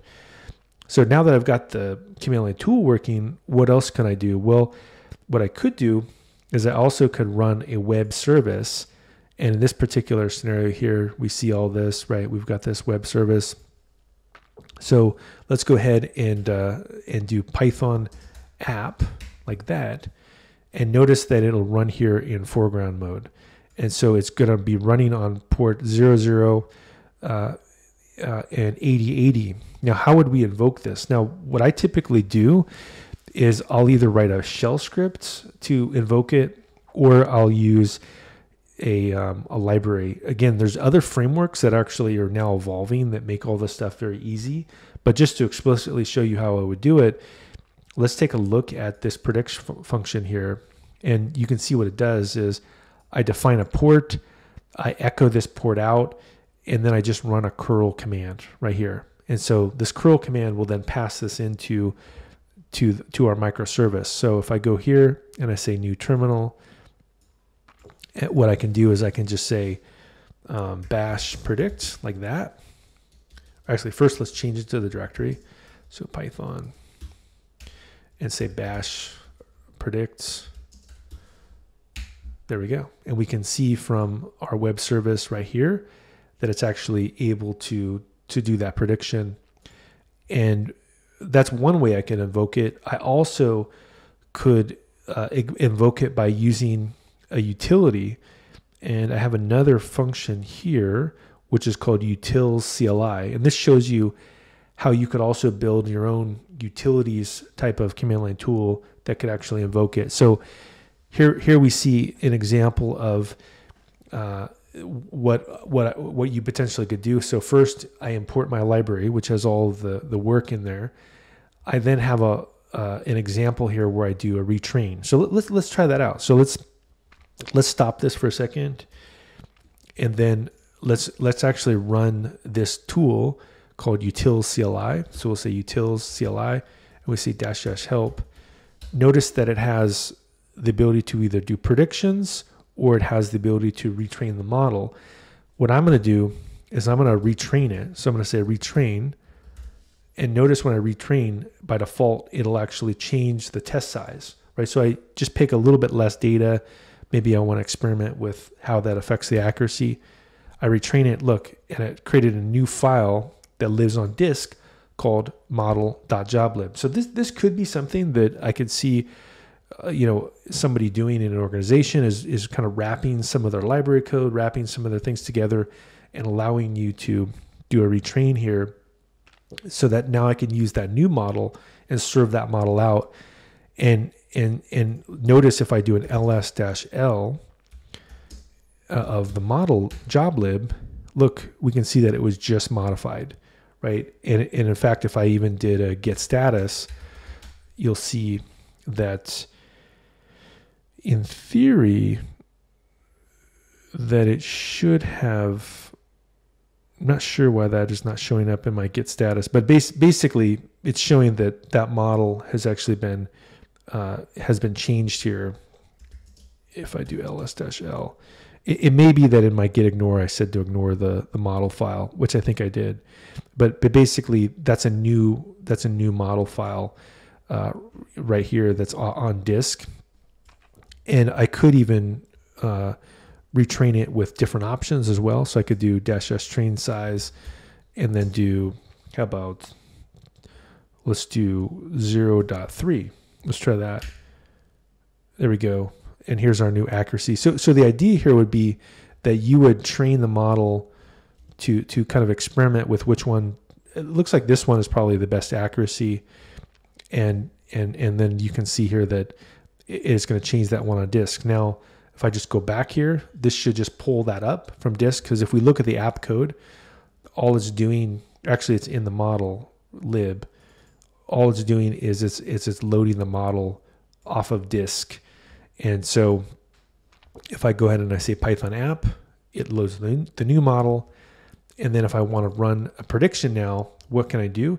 Well, I can actually use the prediction capability built into this command line tool. So we can say predict. Let's go ahead and do that. Let's go ahead and run predict and then do help like that. And we see that in fact, oh, okay, we need to pass in an integer to the weight. Okay, let's go ahead and do that. Let's pass in weight, and we can do 200. And there we go. It's going to actually pass this in to our endpoint. So it actually called that endpoint. So I think this is also kind of a good idea too, is to build tools that allow you to interact with your production system here. Now notice if we go to this utils function here, look at how I did this. So I created a command called predict, which takes options, wait, and host. Notice that right here, what's cool about this is that it defaults to localhost because that's typically where I would develop my code. But we can actually make it more sophisticated by actually deploying to a production endpoint, right? And so in this case, I could change this out. So let's actually go ahead and do that. So what I'm going to do next here is I'm going to shift gears and go to AWS, and I'm going to deploy to something called AWS App Runner. And App Runner is one of my new favorite services because it makes it very trivial to install things. Now, in order to do this, though, I'm going to do a container-based workflow, which is the easiest possible way to deploy. So I'm going to type in ECR for Elastic Container Registry, fully managed Docker Container Registry. And what I'm going to do is I'm going to go ahead and I'm going to create a repository, and we'll call this MLOps, and go ahead and create a repo. There we go. So we got a repo named MLOps. If I go down here and I grab it, MLOps, how do I push my container here? All I need to do is say view push commands like that. And now I can just literally paste these inside of my project and get this running. So what we could do, in fact, if we want to get kind of fancy, is that I could even put this into a makefile if I wanted to, and I could even add like a deploy step into this particular project. And then later I could even do continuous delivery with this project. So let's go ahead and try that out. Let's go ahead and do a deploy here like this. And we could do that. So we could say, here's my Docker command. There we go. And then the next step, it can put a documentation and say like push to ECR for deploy. How about that? So we do that. And then I go to the next command, which is do the Docker build. And then let's go ahead and do this. Okay. And then let's do the next command, which is the Docker tag. And the next one we do is Docker push, right? And so what's nice about this is that these are the 4 commands necessary to do a continuous delivery. So let's go ahead and do this. Let's type in make deploy. So it's logging in. Let's run it again. Make deploy. Now, why did it not do these steps here? That's the push ECR, get login. So I logged in. Let me do it manually then. So let's go ahead and try this out. We'll say Docker build. Yeah, I'm not sure why that didn't run. Did I make a typo or something? I'm not sure why. And then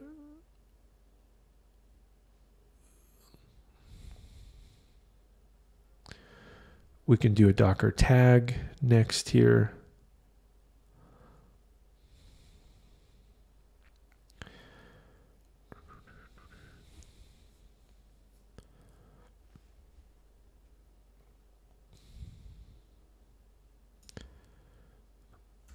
Okay.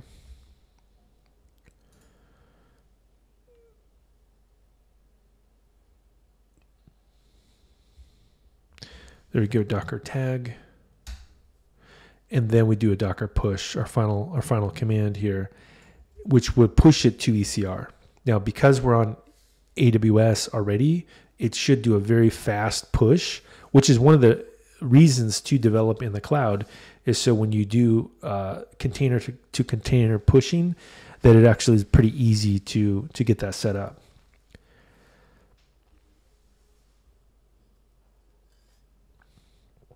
Okay, it pushed the change. Now let's go back to ECR here. And if I refresh, you can see that this image is actually living inside of this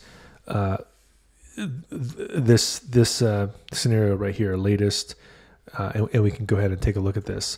So once I've got that set up, what's great is I just go to the app runner here, and that's basically all of the work essentially. So if I go ahead and say create an app runner service, what we can do next here is tell it to look at the container registry itself.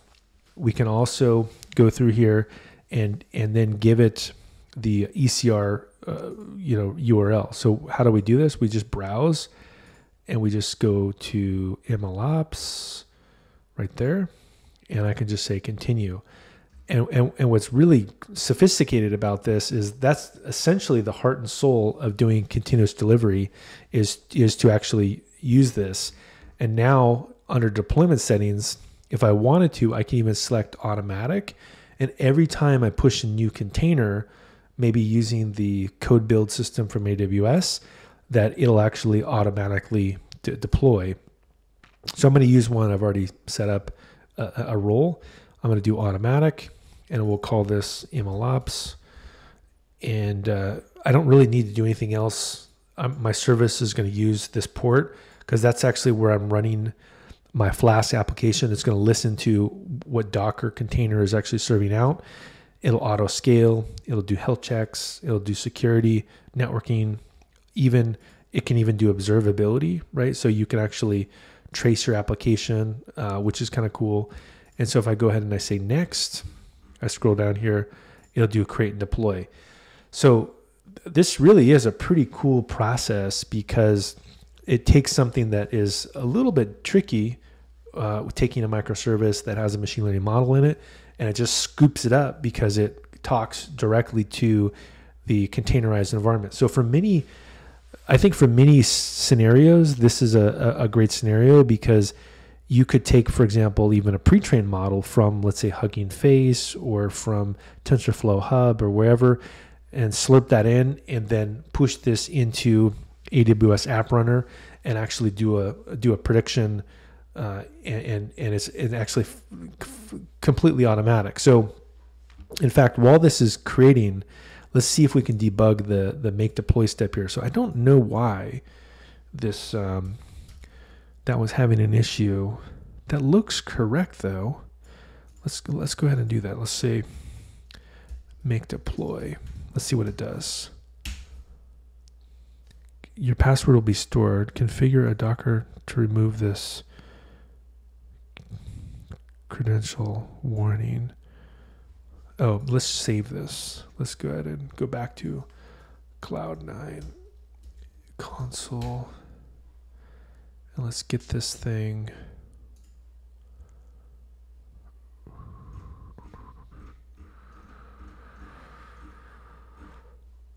Here we go. Open this up.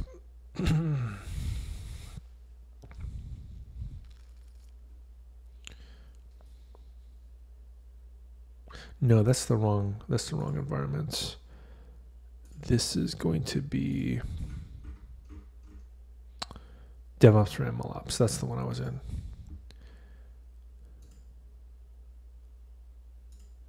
Here we go. Yes, let's reload it. Okay. So I think I didn't save it. That's all it is. That makes a lot more sense. Is I just never saved this. So let's go ahead and go to the console here, and let's go to the ECR, which is right here, container registry, and let's find that MLOps repo. Here we go, and I just look at the push command. So for whatever reason, I didn't have it saved. There we go. So build it. And then go to the next step here, which is this. Copy this. Go to the next step here, and do a push.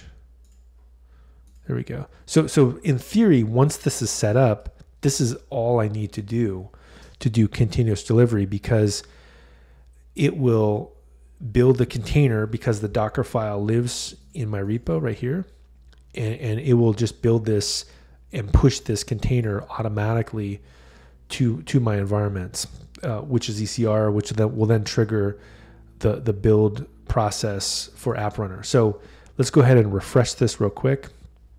We can see that what's happening is first it creates a service, then it says operation in progress. It then successfully creates a pipeline for doing automatic deployments.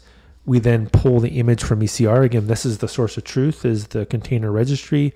We then go in and deploy the image, and then it will go through and ask for port 8080 to do a health check. And this is how the service knows it's going to be active, is it waits to see if the health check is successful. Once it's successful, then it says, oh, yep, that's good.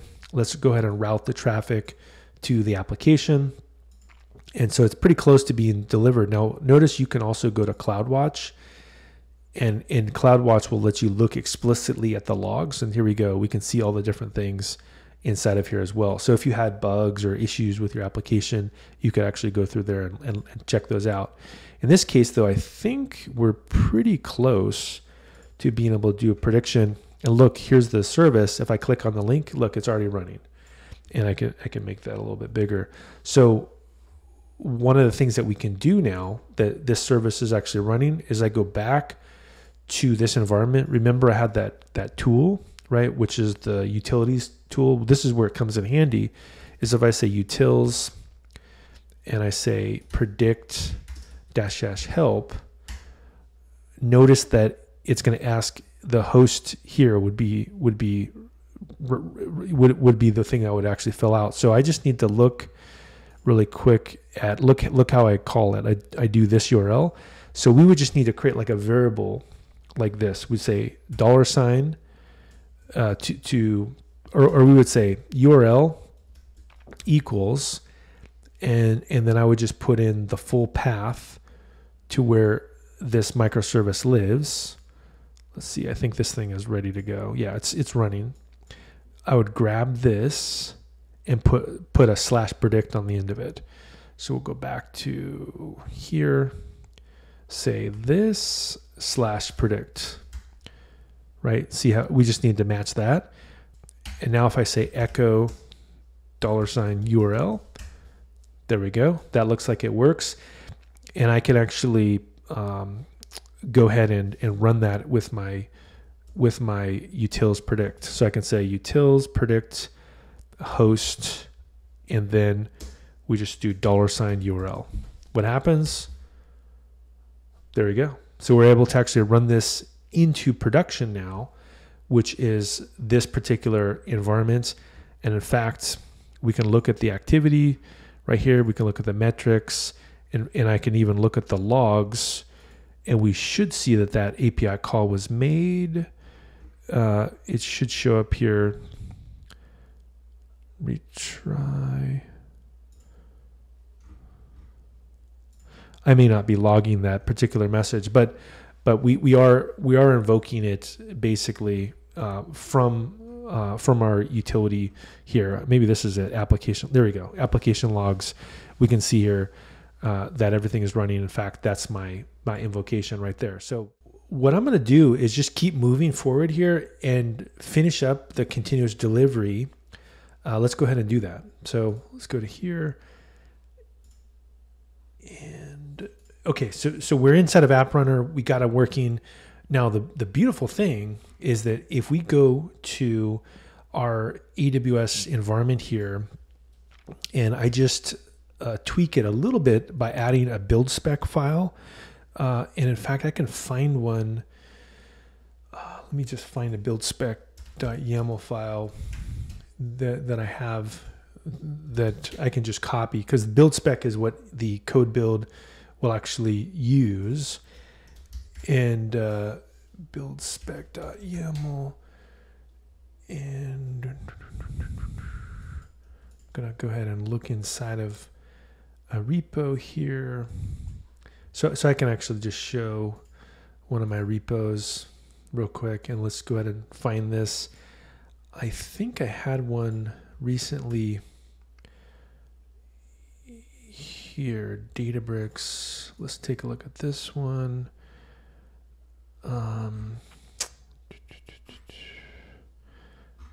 we've got one here somewhere. Build spec in this user. What do we got? Code. Here we go. Python. Yeah, this is it. This would be one. So I'm going to go to build spec right here. So it can be as simple as this, just make all. So let's go ahead and do that. So I'm going to grab this and I'm going to go back to my development environment and I'm going to just put this inside of here. So we'll say build spec.yml like that. And I'm going to just paste this code inside, which just runs the make command. Now, why is the make command enough? Because if we go back to this make file, look, I just needed to say install lint test format and then deploy. So basically this will run all of the pipeline for the deployment and do continuous delivery of my machine learning model. So I should have two files that have changed. Let's go ahead and do a get status. Aha, we do makefile and buildspec.yaml. Let's check those in. So get add makefile, get add build spec, and we'll say continuous delivery of model via ECR to AWS App Runner. Nice. So now that we've got this set up, all I need to do is go to a new environment, which is my AWS code build. This is the build server for AWS. And so this would be a native continuous delivery process because I'm using Cloud9 to develop. I'm then using the ECR to host it, the container, and then App Runner to actually go through and run it. So let's go ahead and create a build project, and we'll call this one MLOps. And we'll say continuous delivery. We'll just say CD of sklearn model. There we go. Let's enable the build badge. Now, where do I want the code to live?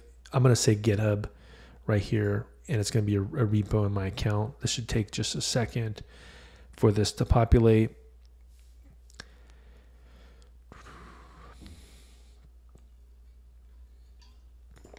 Okay, so we'll say no gift,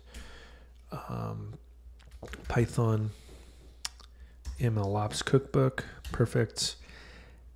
And then I'm gonna rebuild every time a change is pushed to this repo, right? Because I want to do continuous delivery every time I make a change. And now I also need to pick the kind of machine that will build my code. Now, because I'm running in AWS Cloud9, I already have flushed out the fact that it will work well. So I would just pick Amazon Linux 2, which is what Cloud9 is in. I would pick the runtime here. I would go through here and just pick the latest. We do need to select this flag because I am going to build a Docker container. So build that. I already created a service role. So this would be your IAM role. So basically you need something that has privileges to interact with whatever it is you're doing. In this case, I need something to be able to push to ECR. So I already have one built up here that I can use. If you needed to set it up yourself, you just go to the IAM system and set that up. I'm going to use a build spec file, which is, again, right here, build spec. You notice it has to be at the root of your directory called buildspec.yaml. And that's all I need to do. So if I say create build project, cannot exceed quality policies per role. Policies per role. Okay, I don't know. Policies cannot exceed quota policies per role. Oh, maybe. I don't know what that is. That must be something for me doing too many demos. Let's go ahead and take a look.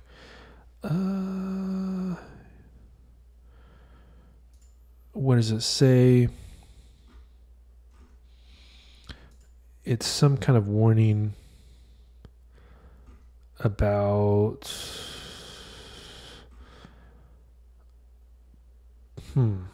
well, let's try a different role. so I can try a different role here, or I could just create a new one. In fact, let me just create a new role. Let's just do that. Let's go here, and I'm going to go to IAM. I don't know why it's giving me that issue. but I'm going to need the ability to push to, I'm going to go to roles, and we're going to create a role, and this is going to allow an AWS service. That's exactly what I want. And we are going to use code build. So here we go, AWS code build. And we want this to call services on my behalf. That's exactly what and what do we want to call? Well, we just need it to push to ECR. So I'm going to type in ECR here, which would be the container registry. So Elastic container. Let's go. Here we go. We just need to, we want this one. We want Amazon Elastic Container Registry. Yeah, we want to public. We don't, but this isn't a public one. I think we want private, public power user, public full access, registry public, to ECR public repos. Public. Well, in this case, just to make things easier, let's just give it an admin role, and I can figure out the fancy stuff later. We would want to say, let's see what this one is. Basically, ECR, EC2, code commits. So this is a sysadmin, but we want an admin policy. Admin, right? And if I look here, we could. Well, what I can do is let's find a different role that I've already got here, which should be okay. We want one for code build. Here we go. Code build. Let's pick this one. February 21st, code build admin. That looks good enough. Just so I don't fumble around here. So let's go back to role to modify so it can be used. We're going to pick in this one. We want to do code build February. This one. Let's pick this one. And let's hopefully that fixes it. There we go. We did. All right. So we fixed this. So now the next step I'm going to do is I'm going to push a change to see if it actually gets deployed. Because if we go back here, we can see that this thing is running. So how do we actually do a deploy to it? All I need to do is basically make a change inside of the repo and push it. So what we could do is actually go to the application here, and where it says predict the height from weight, we can add maybe a step here or a little note that says CD, right? So I know that I added continuous delivery. So we'll go ahead and say get status, get add app, commit this, adding deployments. Okay. If we go ahead and we push this, what happens, it should trigger this code build. So let's go to the build project. There we go. Look, we're now doing a continuous delivery, and we can actually take a look at this and see exactly what's happening in terms of the deploy. We'll go ahead and tail the logs here.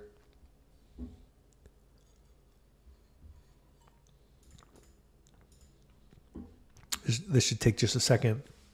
And I'm assuming this will probably work, which would mean that we have full continuous delivery where every time I make a change, it'll rebuild a container, push the container to ECR. Once ECR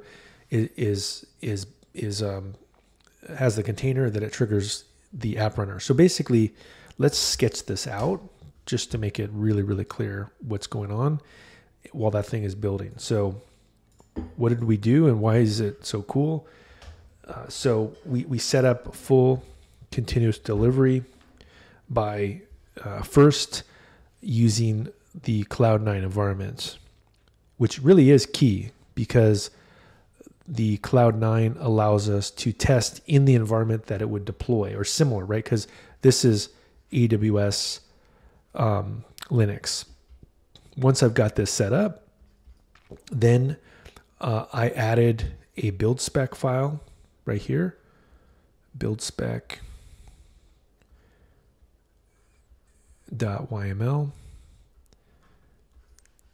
What did that do? It tells the code build, so AWS code build, that it can actually build containers for me. Here we go. We go ahead and we go here, and that pushes to ECR. ECR is the Elastic Container Registry. We have App Runner, which is our platform as a service offering, and it now is able to receive that notification that there's a new container. Say new right here. Once we've done that, we have full MLOps continuous delivery. Full MLOps continuous delivery.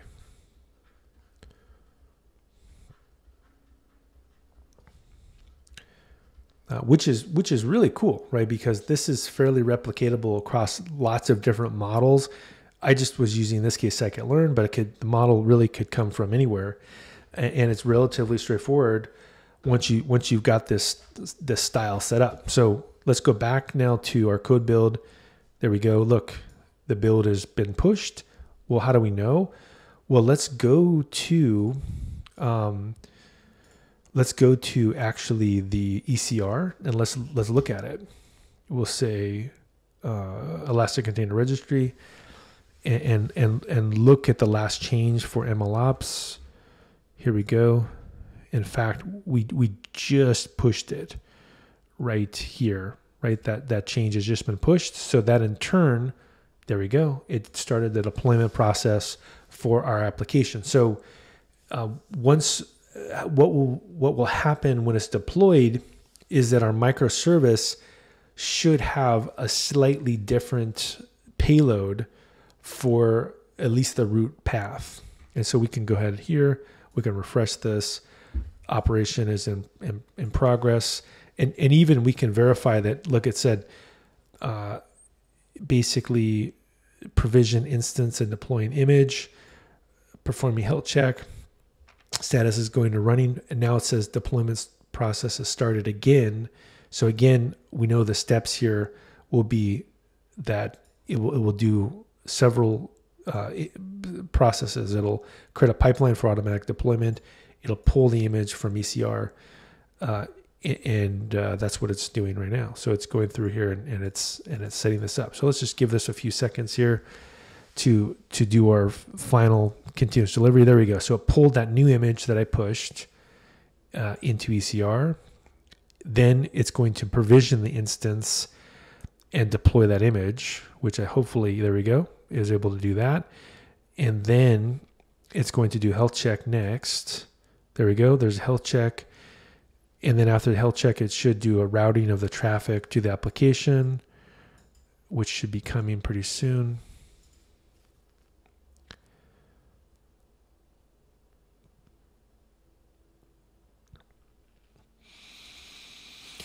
So once that's available, then this URL, if we click on it, should, there we go. It should return back the CD here. That's when we'll know it'll be successful. So I think it's still deploying though. Maybe that's cached in my browser. Let's go back to here.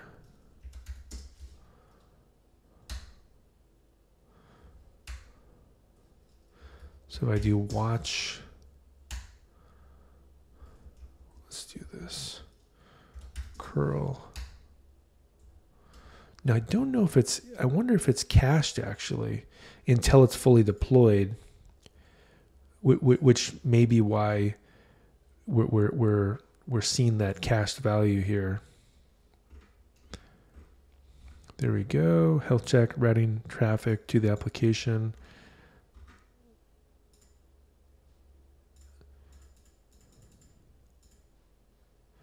Still doing the deployments.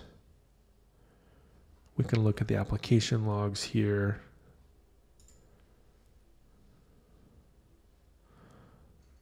Okay. So it does look like it's deployed. But anyway, in a nutshell, it looks like the deployment is being able to be successful, and all triggered again by automatically pushing those changes from the ECR repo. So now that we've got the continuous deployment stuff set up, I think the next thing to cover would be to get into some of the platforms next. And I would say in terms of platforms here, I think we'll have time for a few, and don't have a ton of time, but we have time for a few of these. So let's just talk about the ones that we can cover really quick. So one of them, in terms of MLOps platforms, I think let's cover 3. So MLOps platforms. So the 3 that I think I can cover will include first Databricks.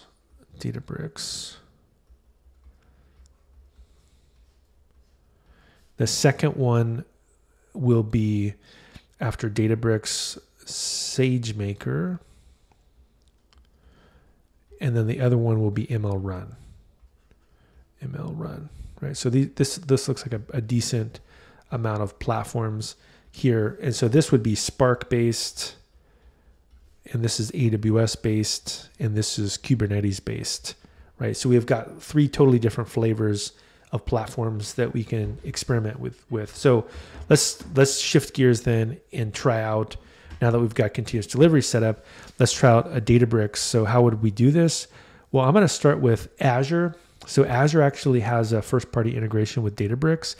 And the way I would typically do it is to go to Azure, go inside of here, click on Azure Databricks, and then just pick some kind of demo, or create a demo workspace here, right? Once I've launched it, then it basically it invokes a completely different environment where I'm essentially not even in Azure almost anywhere. I'm just inside of Databricks, and I can do all kinds of things. Now, what are the key components of their platform? They have notebooks, they have AutoML. Those are some of the key components here. And also they have compute. So this is where we get into the cluster. So if I go down here and I'm under the machine learning tab here and I go to compute, what I would need to do to run this is create a cluster. Now, typically the cluster, the thing to be aware of is that you would want to pick a machine learning runtime and potentially like a GPU or non-GPU runtime, depending on what it is you want to run. And this would allow you to run the latest code. Now, I already have a cluster I created earlier, which is a 10.5 cluster, and I can just say basically start, and it'll just wake it back up again. So this will take just a second, and it'll spin up a Spark cluster here that allows me to do work with it. You can see here, these are machines that have each of them 14 gigs of memory, 4 cores, and it will basically spin up and down depending on how much work that I need to do. So there's a cluster. There's also a workspace. So if I go through here and I say workspace, this is where I would actually go through and maybe, create a notebook, or I could create a library, or I could create a folder, an experiment. Again, this whole idea here is so that you can share things with other people. In my particular example here, if I go ahead and I say create notebook, you can also decide the languages, right? Python, Scala, SQL, R. All of these are good places to play around with that. Now, the other thing that is worth pointing out here is that there are other components, including data. And this is where really the database tables or the DBFS come into play, is that you have to have a cluster available in order to access your data. So this, there's pros and cons to this approach. Like if you because you have to physically manage the cluster, in some sense, you have more control. On the other hand, it can be cumbersome to always need a cluster available, and you have to, again, kind of wait for this thing to wake up before you actually use it, which is potentially less useful depending on what it is you do. Once you've got that set up, the other thing you can do is you can actually go through here and do experiments, also use their feature store, which would keep track of their features, and also keep track of models as well. So in this case, look, we see that this model is actually already served out into production, and it's running inside of this environment. In fact, it's ready for us to use if I wanted to make requests to it. If I wanted to use this model for inference or prediction, I could just go ahead and click on this, and I could either do batch-based inference or real-time. If I did real-time, it'll actually put it behind a cluster and allow me to do predictions. Of course, that would cost money to do that, but you can see here how this is really the view of the world here, the way things kind of get set up here. So if we go through here and we look at compute here,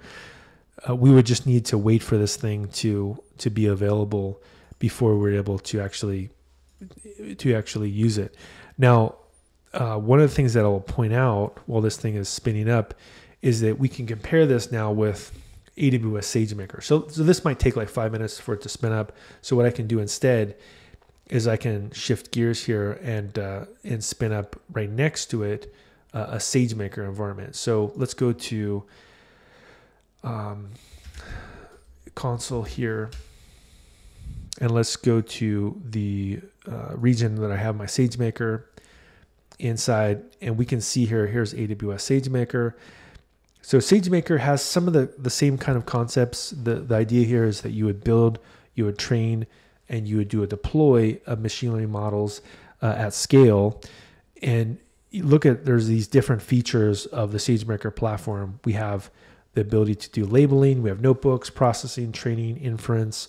There's a lot of different features here, but in particular, SageMaker Studio and Canvas are some of the new things that are popping up. So this is generate a machine learning model with no code.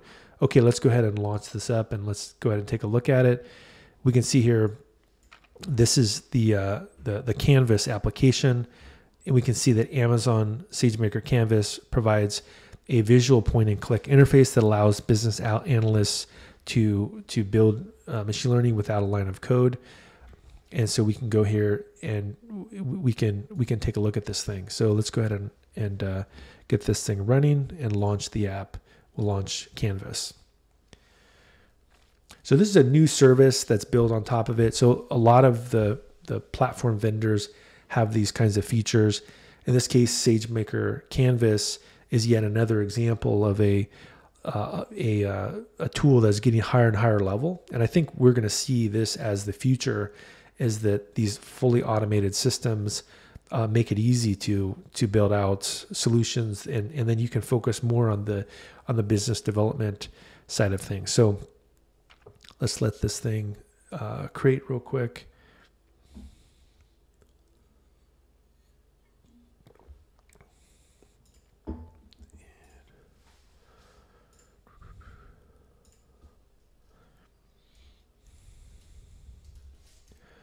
All right, well, this thing is running. I can probably set up a third environment. Let me just get that real quick. And so now that I've got two environments set up, let's get a third now, which is I'm going to log into the Iguazio platform. And so this is the ML Run platform. And it also has kind of similar characteristics. We got project management, we got feature store, we got data and ML Run, we have ML functions. And in a similar way, what you would probably want to start out with is, if you look at all these different concepts, is if we go to the projects, we would potentially want to look at a get started project here, and notice some of the key features of this is that we could see different jobs that are running. We could see what models we've actually produced, and we also could look at the different accuracy metrics, training runs. So really, it's a comprehensive system here that allows us to, again, we can see a model endpoint. I can serve this out, do drift analysis, feature analysis. So really, it's holistically looking at the whole pipeline, like in a way, almost like GitHub for source code. MLOps platforms holistically give you that access. So let's toggle back to our cluster here in Databricks. Now that we've spun this thing up, and then I'll shift again back to those two other platforms. So we have a cluster running. What can we do with it? Well, one of the things that we can do is we can actually run experiments with this cluster. That's one of the things that we can do. And so if I wanted to, for example, say create an AutoML experiment, that's one of the ways that I could use this. So I could take a cluster, in this case, MLOps cluster, and I could go through here and say what kind of problem I want to solve. Maybe it's something that lives on disk here. Let's go ahead and see what we've got available. And we see that I think there's no databases, no tables. So here we go, database. We have some built-in stuff that we could use potentially. Here's a people database. Let's go ahead and select that. And so we would now need to select the prediction target to do AutoML. And in this case, what could we predict? Let's predict maybe the gender, right? That would be a good one to do a prediction to. We can predict gender, and we can make an experiment. So like, can we predict based on the salary data what someone's gender is? Okay, let's go ahead and click this Start AutoML, and then I'll go through here and start training our model automatically. What is useful about this style is that it's leveraging the distributed computing aspects of Spark, is leveraging the platform so that I can actually see things like every single experiment that's being run right here and historically. Now look, if I go through here and I look at one that I ran before, right, we can look at, in fact, oh look, here's all my different experiments. Here's actually the code that I used. Here's the model that was created. And I can actually go back to the actual notebook here, and we can just put this into this cluster to run it. And it will show me all of the code that was used to actually generate this particular model. So there's a nice lineage here where everything is completely reproducible, and you can see all the different things that I did to build out this model. And then again, if I go back to the experiments tracking here and I look at this model that was the best model that was produced, this is what I think is kind of cool, is that look, it gives you the structure where the model lives. Like here's the model, here's the config file, here's all of the metadata associated with it. And then it shows me also how I could actually make a prediction on this particular model. So if I wanted to do a prediction on a Spark data frame, I would just do this. I would say import MLflow. I would pass in this log model. I would load the model as a Spark UDF, and then I would do a prediction on it. I could also do a prediction on a pandas data frame. So we could try that out. Let's see if we can get that working. So if I go ahead and I potentially open up a second window here. Let's do that. Let's go through here. And let's open up a second window. I guess I could go to my workspace, go to the end-to-end model, and we can just attach this. That's good. And so I believe all I need to do is just copy what they're telling me here. And if I just put this into the first cell right here, right, we could just put some code in there, and I paste this in. What happens? Does this work? Run cell. This should be able to, it says, uh-oh, data frame is not defined. And so I believe we'll need to import the right library. So we'll need to import Spark here. So let's Spark. So let's find another workspace. Model quick start. I think we want to import, there's NumPy, MLflow. We want to import PySpark, which I can find here. Data frame. So scikit-learn, NumPy. Trying to find from load data. Well, we can do pandas. We don't have to do this, but let's just do this. We'll import pandas as df, and we'll go back to the model I was just working in, which was, where is that model? Right. Let's just grab this one. Predict on pandas data frame. So yeah, I don't know why that didn't load. They didn't import Spark for us. That's probably the issue. But let's copy this. Let's go to this notebook, workspace, and in example, there we go. And we can just change this to this. And we import pandas, and we do a prediction. Does it work? Run cell. Data is not defined. Import pandas as data.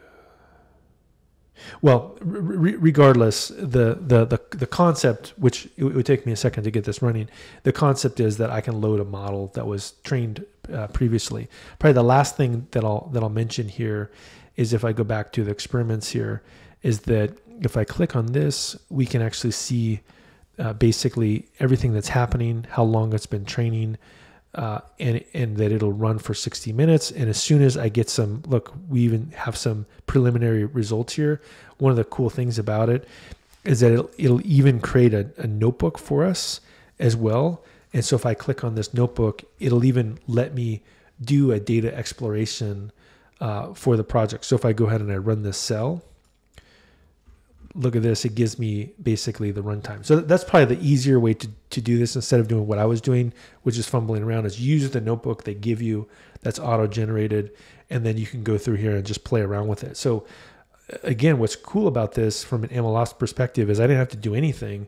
It gives me an EDA notebook automatically for me, and then I can later use it to explore the model and try new ideas with it. So that's probably, I would say, the gist of some of the stuff you can do with Databricks.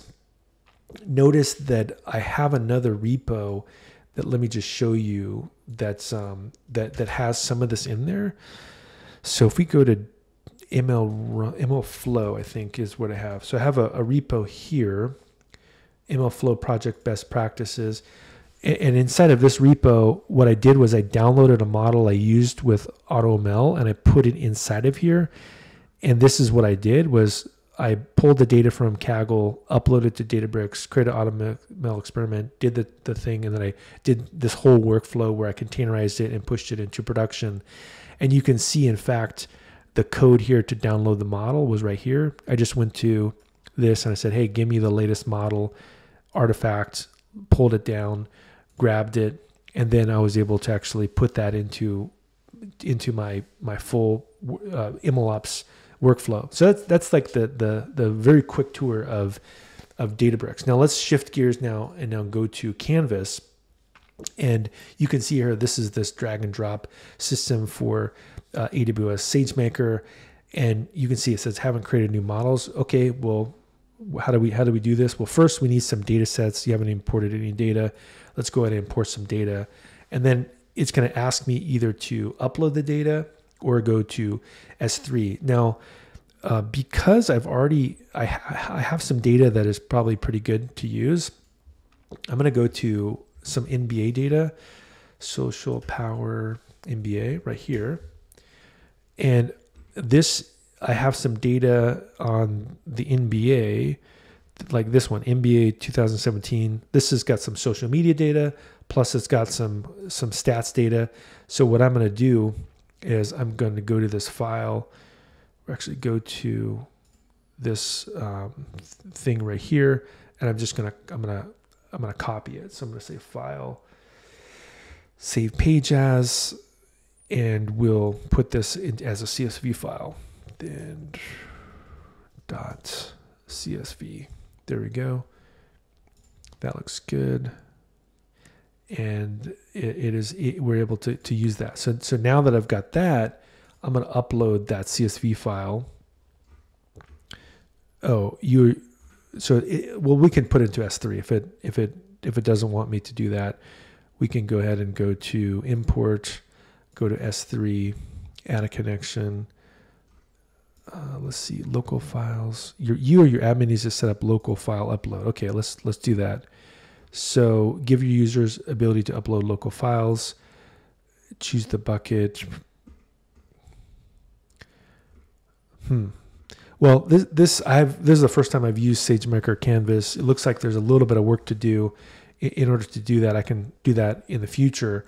But the concept is going to be a similar concept. You upload it, you then find your models, and then you basically use AutoML for this. I guess you could also search and see if there's anything in here. Looks like it doesn't give publicly addressable models. So, but it is an interesting new service. There is the other part of SageMaker, which we can take a look at real quick here, which is the Studio, which is the one that I've used for AutoML previously. And if we go to East Ohio, let's go to this one. So if we launch Studio here, and we open this thing, launch the app, Studio.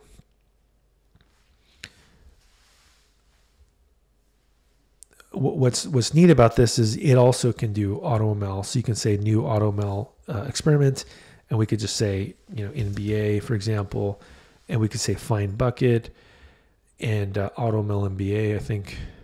I think we need to find one that is basically available for the region that we're in.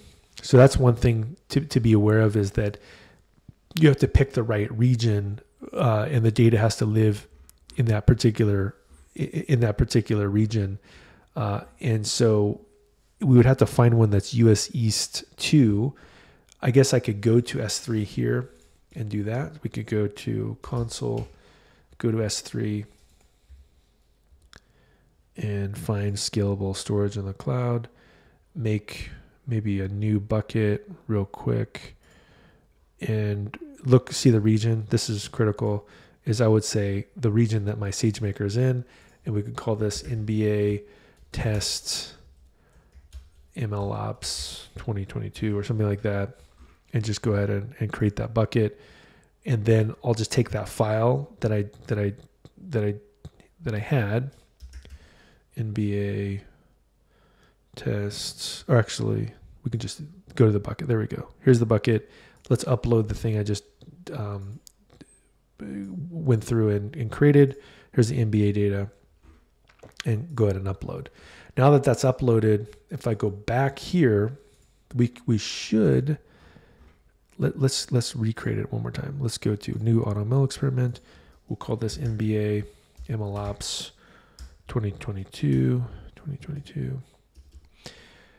Find that bucket, which should be NBA AutoML Ohio. Actually, that's not the one I created, but that should work because I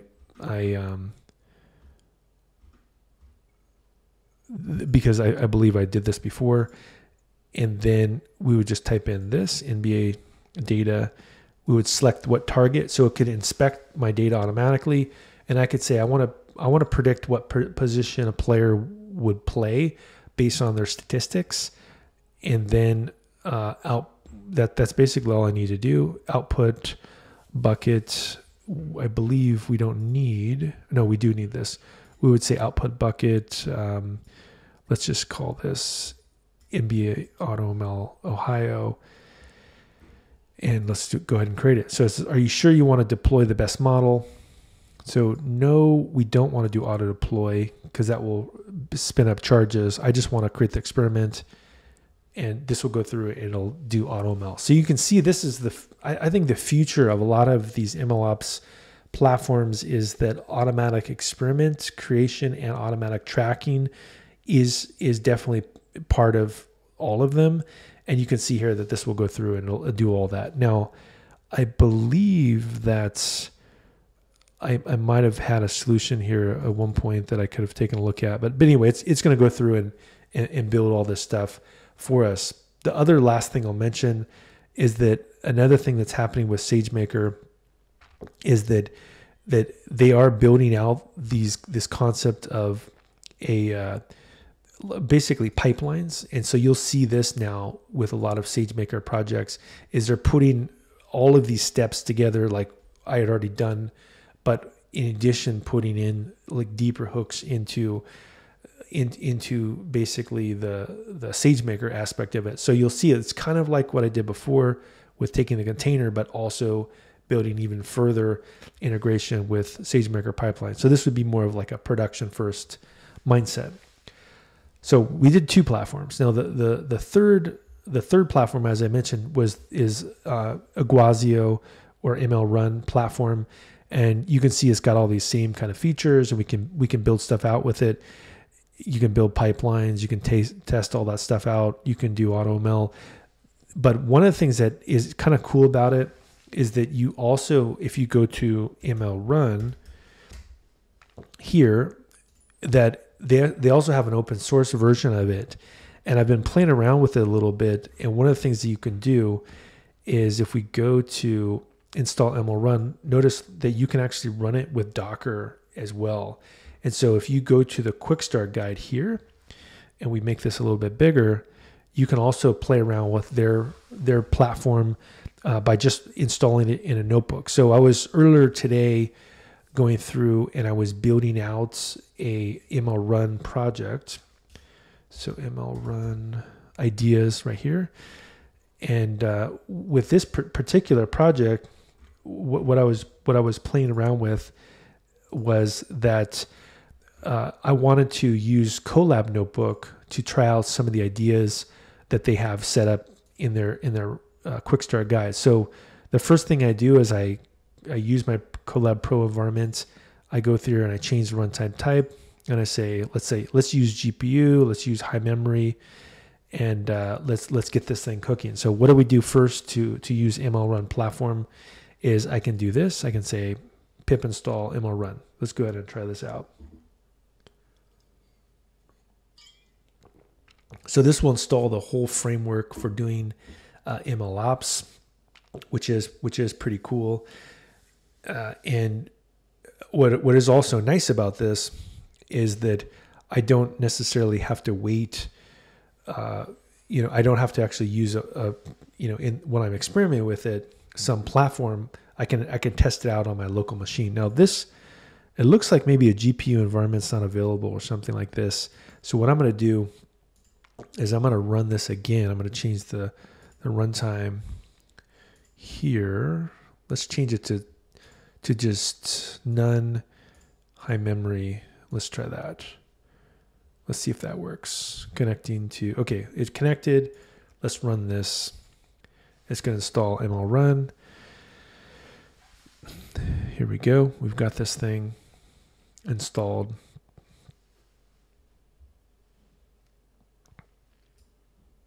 All right, now once I've got this installed here, the next thing that we can do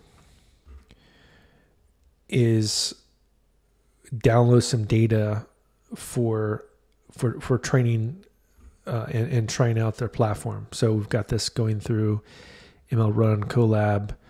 I believe if you use Colab itself, you'll want to actually restart this because we're installing a lot of libraries. And let's go ahead and do that. So pip install ML Run.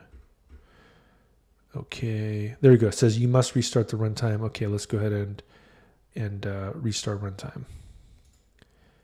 Okay, and now, or actually we can just do it right there. There we go. So restart the runtime.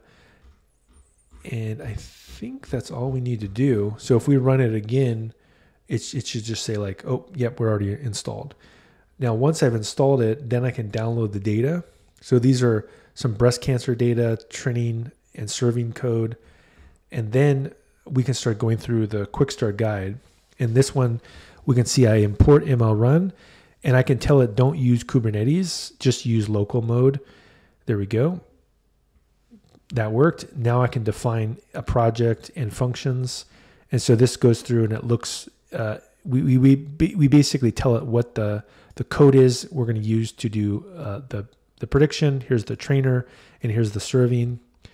And then we can go through it and take a look at basically what it would look like when it's actually set up. And here's our project. Here's our start. So it's got that same concept, right, of experiment tracking and invocation. And then if I want to go through and I want to do invoke the model via command line tool, I would just pass in -local. And in this case, I think it's going to say, I didn't build the model yet. So that one won't work. But I could print the artifacts, and it shows me all the different prediction data about basically what was created. So this open source ML run is also pretty neat. And if you want to play around with it, again, you could just go to their repo here, and there's a bunch of documentation on it. So what I like about this one is it's got, if you're into Kubernetes and you want to play around with Kubernetes, it's got this, deep hooks here for Kubernetes.